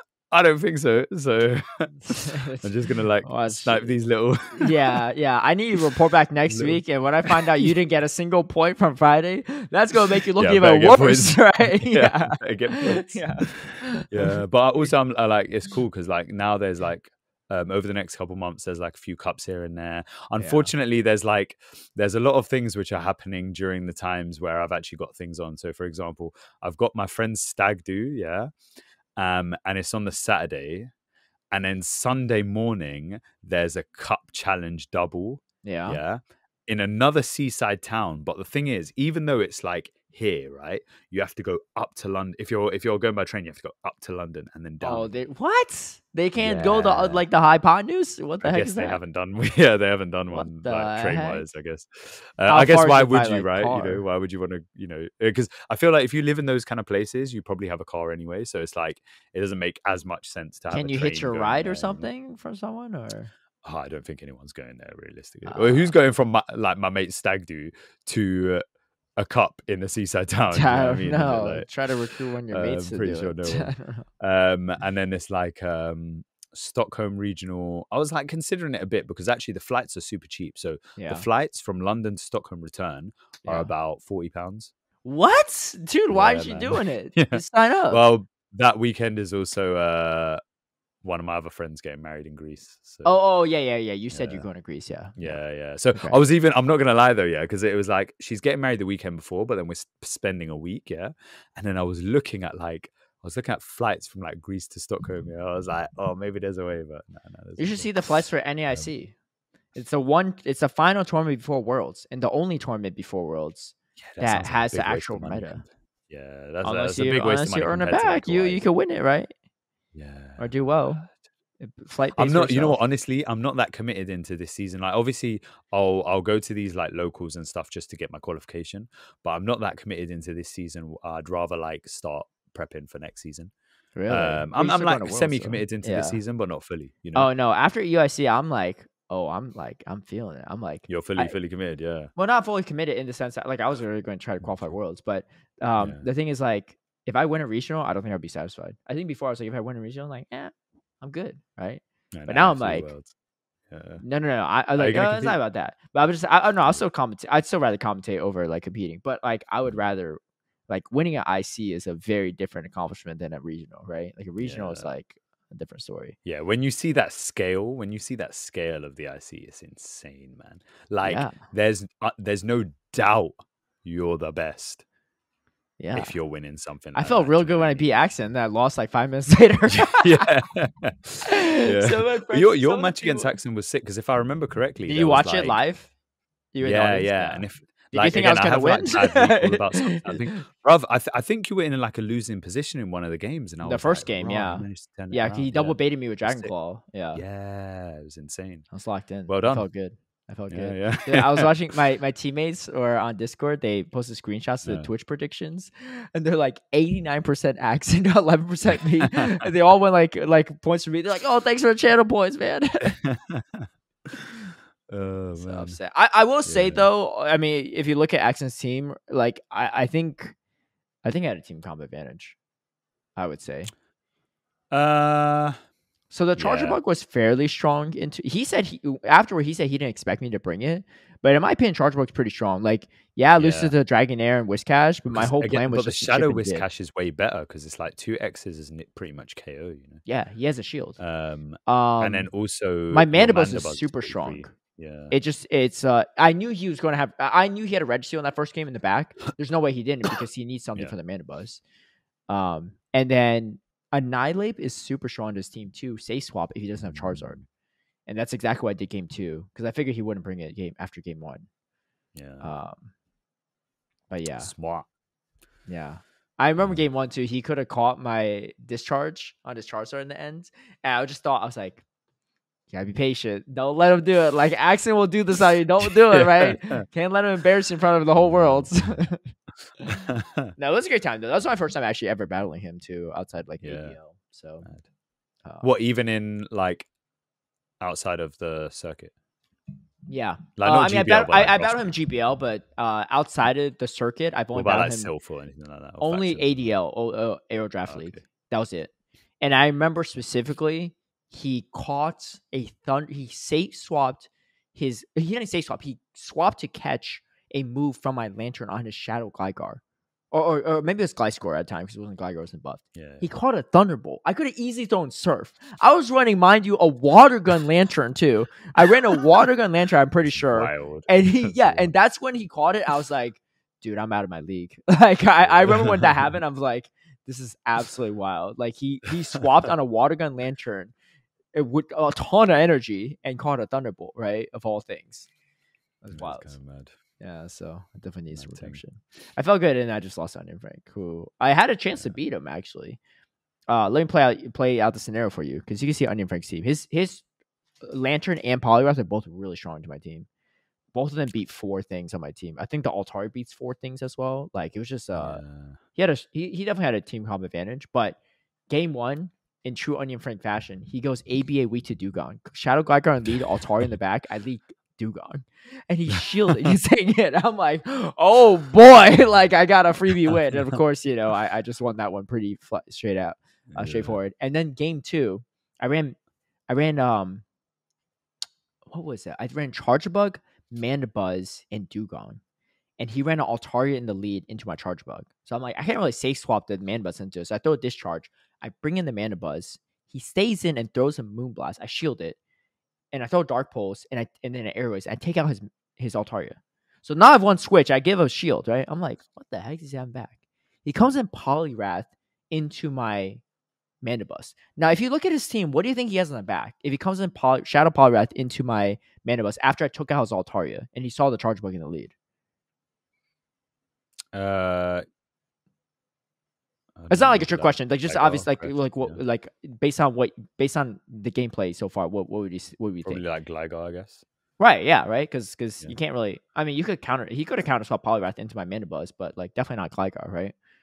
And like also like I had the charge bug, so like he has another check for my Gligar.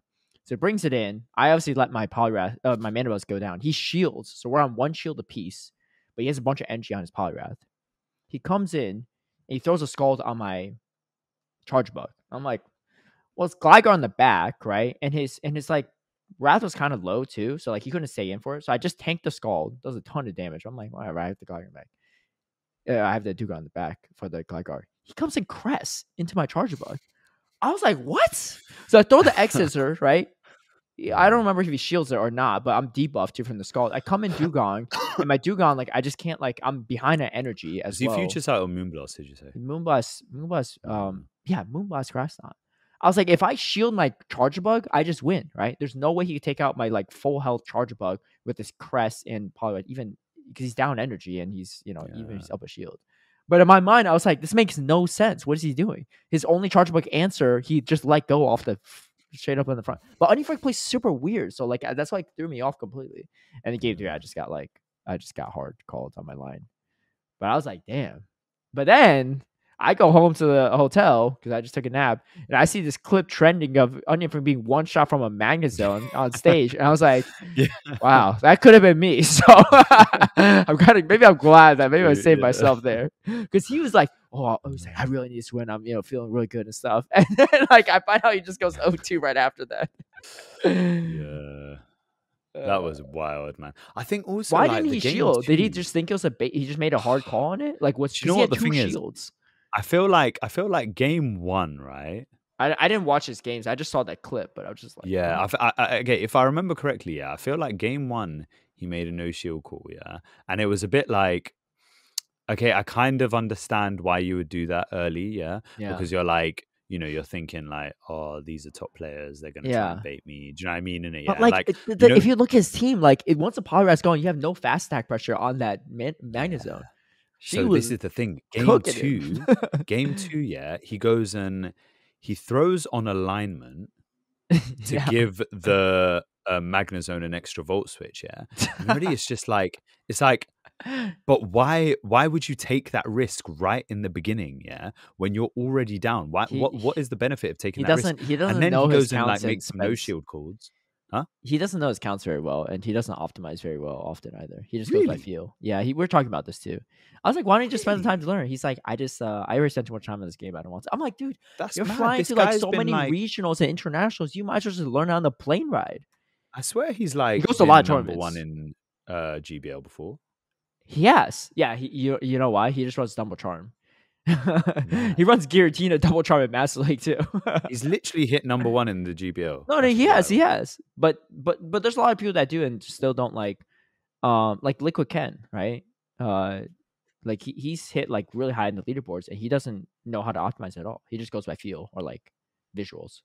That's wild, man. There's a lot of people like that. Ramberto, really? He knows how to optimize generally, but not. Someone else I talked to recently, I was on the flight back because he was on the same flight as me, X-Gerald. He's not that clean with the optimization either. He was telling me this. That's wild. Yeah. That makes you really reflect on you performing underperforming them and be like, how come I can't do it, right? Scrims. That's what I'm saying from earlier. Scrims. Do your scrims. It's true. Anyway, congrats to Weird. I feel like we've been on this for a hot second, but yeah. Let's you want to skip to Asia qualifiers for now, and then we'll just talk about the events. We'll just cover that next week. So apologies to the general public because I've been slacking in terms of updating Dracoviz. Because I'm trying to. Be done. Is that by you? the time... Yeah, it's me.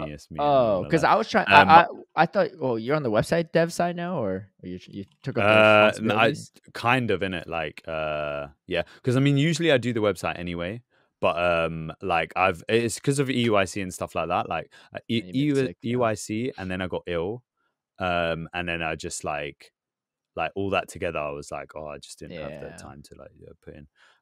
But generally, I'd like to go over. We had the first two. So okay, we'll start with so we had the first two Asia qualifiers happening this weekend. Now the first one was India.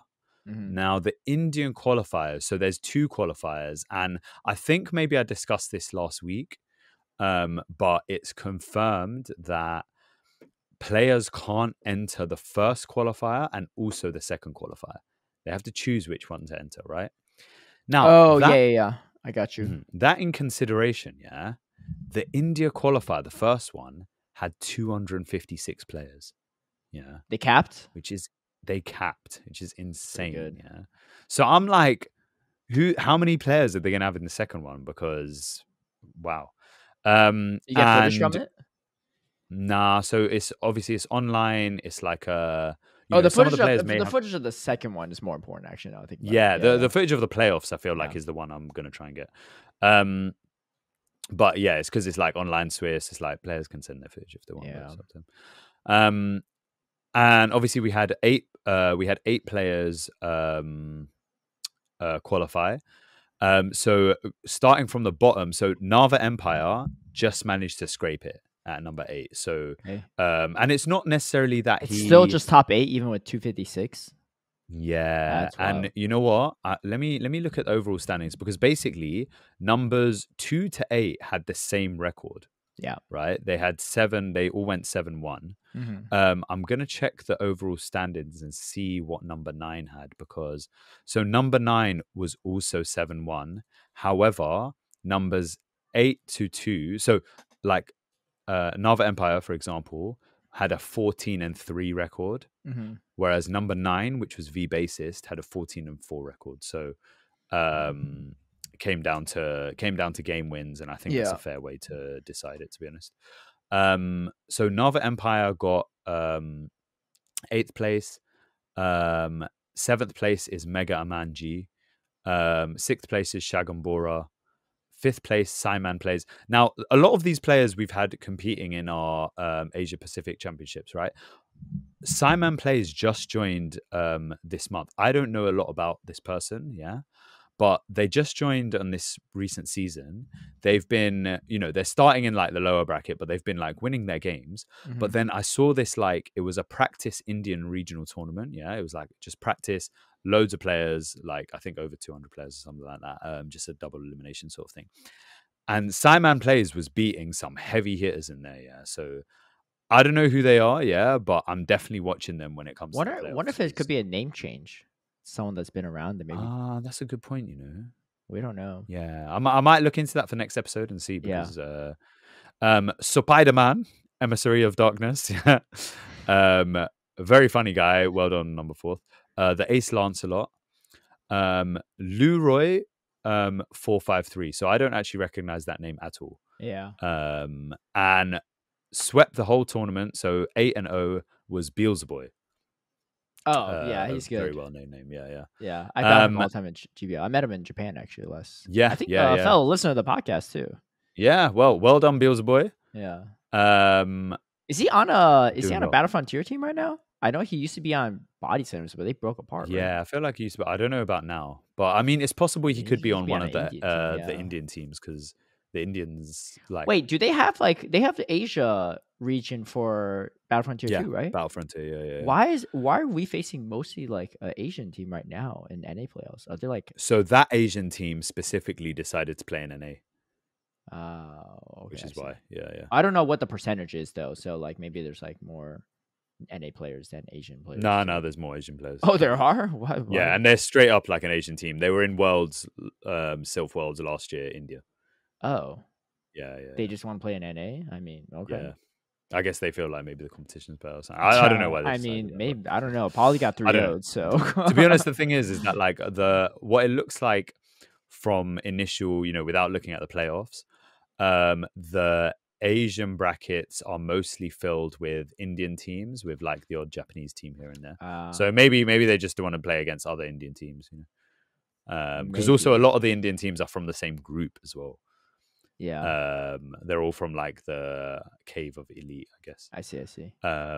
Anyway, so that was the Indian qualifier. So 8 players qualified to the playoffs, and at the second qualifier, another 8 players will qualify, and then there'll be 16 players at the playoffs. I see. Then we have the Thailand qualifier.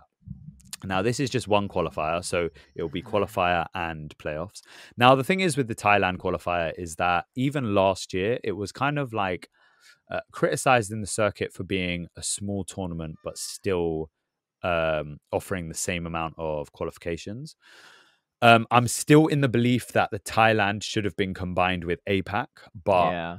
How many players, total players for Thailand? So total players they had playing was 47, okay. which is more than last year for sure. But I don't know if it's. I have a feeling it may be like the least amount of players out of all the qualifiers in it. But it was more than last. They had less than 47 last year.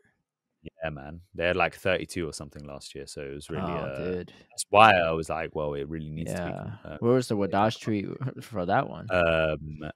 So they had 16 players qualify, and then obviously there'll be playoffs. So you had Unidream 1406, Eyes the Lazy Polar Bear. I feel like I recognize this player from the last year's playoffs.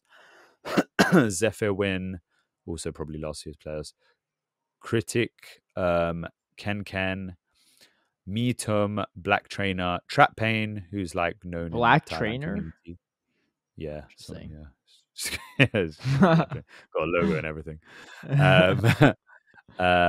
Zonakum, Tiptoe, Sunguki, not Son Goku, Sunguki. Teddy Ness, who was the second place player of last year. I didn't realize Teddy Ness was from Thailand. I thought Teddy Ness was from Korea last year. Very good player, Teddy Ness as well. Yeah, they beat Ryzen Worlds too, right? Yeah. So Teddy Ness is also started in the Division 2 of the Asia Pacific Championships and like pretty much murked Division 2 completely, and is now like competing in Division 1 and is doing pretty well. So what place did Teddy Ness get? So what here? Yeah, he got 5th place, so he went 4-1. Losing to, usually they say who they lose to next to the thingy. On this one they haven't, but let me just take a quick look. Lost to Ken, it seems like. So yeah. Lost to Ken. Hideki, who also I think got to playoffs last year. Ant/Double Hippo, also a really good player, was APC Division 1. And then sweeping it all, a very good friend and fake CEO of Dracoviz, BJ Power, who went 6-0. Wow. And honestly, he didn't drop a game, right? He went 2-0. He did. He went 12-0. Yeah. He did not drop a game. And you know what? The thing is, I'm not surprised, man. This guy's just become like the 4th or 5th legend of the season. Like, I don't know, whatever's in the water wherever he's living is pretty good. Pretty good. I beat him in scrims though. For EUIC. Well, he won where it mattered. You know it's true. Well, also he beat me in the first 2 games, so I said best of 5. He's like, all right. Had to go in reverse. You got him with the old switch. Yeah, because if I lost there, I'd be like best of 7. I just kept going. Yeah, but so well done to all those players. So hopefully by the time you lot are listening, I'll actually have the event pages up and like stuff like the teams. Work on EUIC first, man. Work on EUIC first. No, EUIC is done, right? Well, not on the player pages, because that's not me though. That's not me. Oh, okay. I didn't know. Oh, I don't know. You say it. Yeah. I don't know what you do, but so hopefully you have all that sorted in time for the weekend, because the weekend is Orlando Regional. That's right. And Perth Regional, the very first streamed Australian Regional. So Steve and Debbie did the work. Unfortunately, it couldn't have happened for Melbourne Regional. However, it's happening for Perth. So here's the thing. Obviously, the same, like, the negative and a positive. Obviously, the positive is this is amazing that it's happening. Yeah. The negative is it had to start on Perth Regional. How many people are However, registered for it? honestly, I think from what I last heard, and this was about a week ago, yeah, I think it was like 20 something. Mm. I'm a bit disappointed about. One day. I mean, the Yeah. thing is that like, so, oh, whoops. Hopefully they the don't thing do is like a that- day 2 top cut, because that just like people just got cash I out think for it might just be one hotels. day. I'm not gonna lie. Yeah. Yeah. How do you But plan for basically, travels like that? there is some good there is some good players who are competing. Yeah. So I think that the top cut competition will still be good. So you've got like Rick Flareon who's competing. So Rick Flareon, Avrip, Rob Drogo, Gon 1001 who also came to EUIC. Yeah, I was like, wait, this guy looks familiar. Yeah. I was like, what's he doing in this region? So you've got those four. Yeah. You've also got a couple new names who I'd say are worth keeping an eye on. So Rob Drogo Jai didn't Loves even compete Latinas. this year either. Who? Oh, Rob Drogo hasn't even competed this year. Is it because Yeah, he because lives he only in usually Perth? competes in Perth. Yeah, Perth, OCIC, Yeah. and Worlds, and that's it. And also, I think he said he's like working a lot this season or something like that. Oh, So fair. that's the only one he can actually. Yo, my reach. fellow Bastion lover.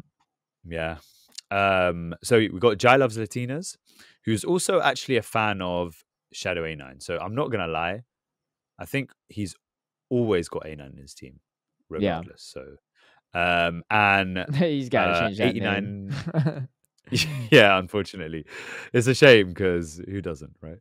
But, We're not gonna touch and then that, there's but- 89 Flames fan, Yeah. who is like very young, but like a pretty decent player, and I think could do some work. I'm not sure who else is attending / Isn't competing Jakobovich has / who I'm Valiant Vish overlooking. going? So Vish, I don't think is going. He's like just made a city move, Mhm. and he's got like a lot of family stuff happening at the moment. So I don't think he'll be going. Now Jacob, see the thing is, I was actually going to ask him like a day ago, yeah, because he made a comment on Twitter being like, Sure did. "Yo, should we just spontaneously turn Sure up?" did. Don't tease us And- like that.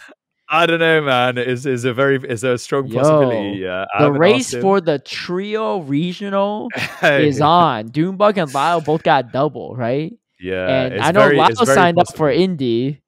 Yeah. Doombug's probably competing. I don't know how many more he's competing. He's probably Yeah. competing like 5 more regionals. Who knows? But it's I think it's very possible that chance. He could be Jakobovich the turns up. first person in the history of Pokemon go on top of that.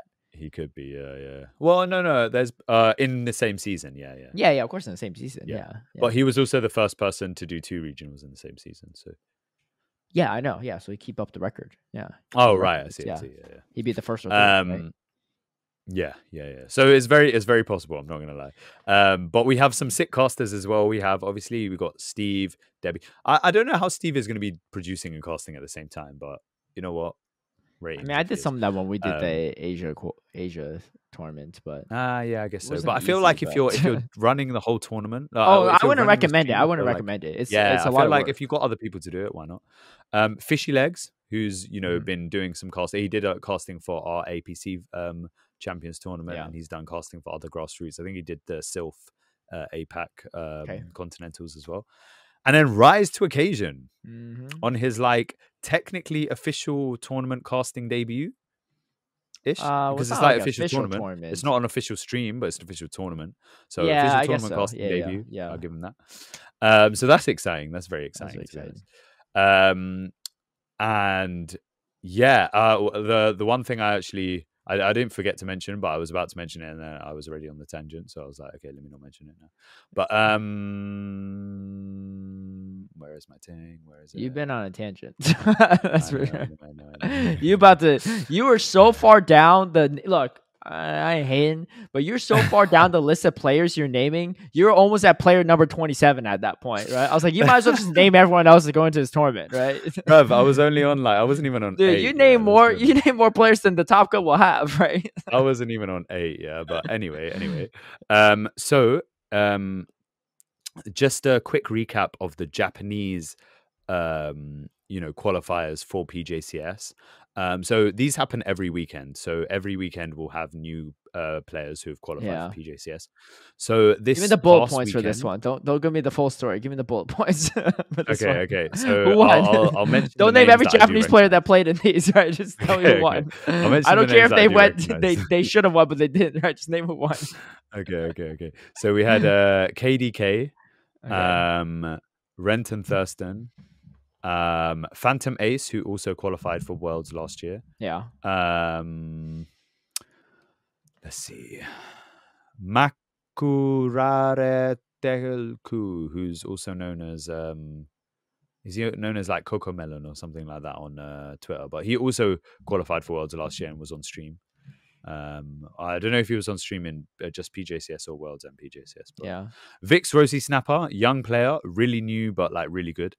Been like doing really well in a lot of Show 6 stuff. Yeah. Double Odanka, famous player from the first Worlds who ran a very wild Nido Queen, Shadow Nido Queen, and this was before people were looking at IVs. I think he just ran it because it was shiny, but it was beating Swampert on CMP, which is wild. Jesus, our good friend. Yeah, Okay. so he actually qualified after his brother qualified. Nice. Who's his brother again? K-Bon, also a good player. Who's Jesus' brother again? Kai Sayari 2 days, something like that. Oh, okay. Yeah. If you see the name, you'd be like, oh, maybe I recognize that. Yeah. But and the rest of the players I don't personally recognize, but if they do well enough and they're worth recognizing, then I will be giving a spotlight on them. Dude, PJCS, so. You know how to do that well for a little recognition from Anicor here.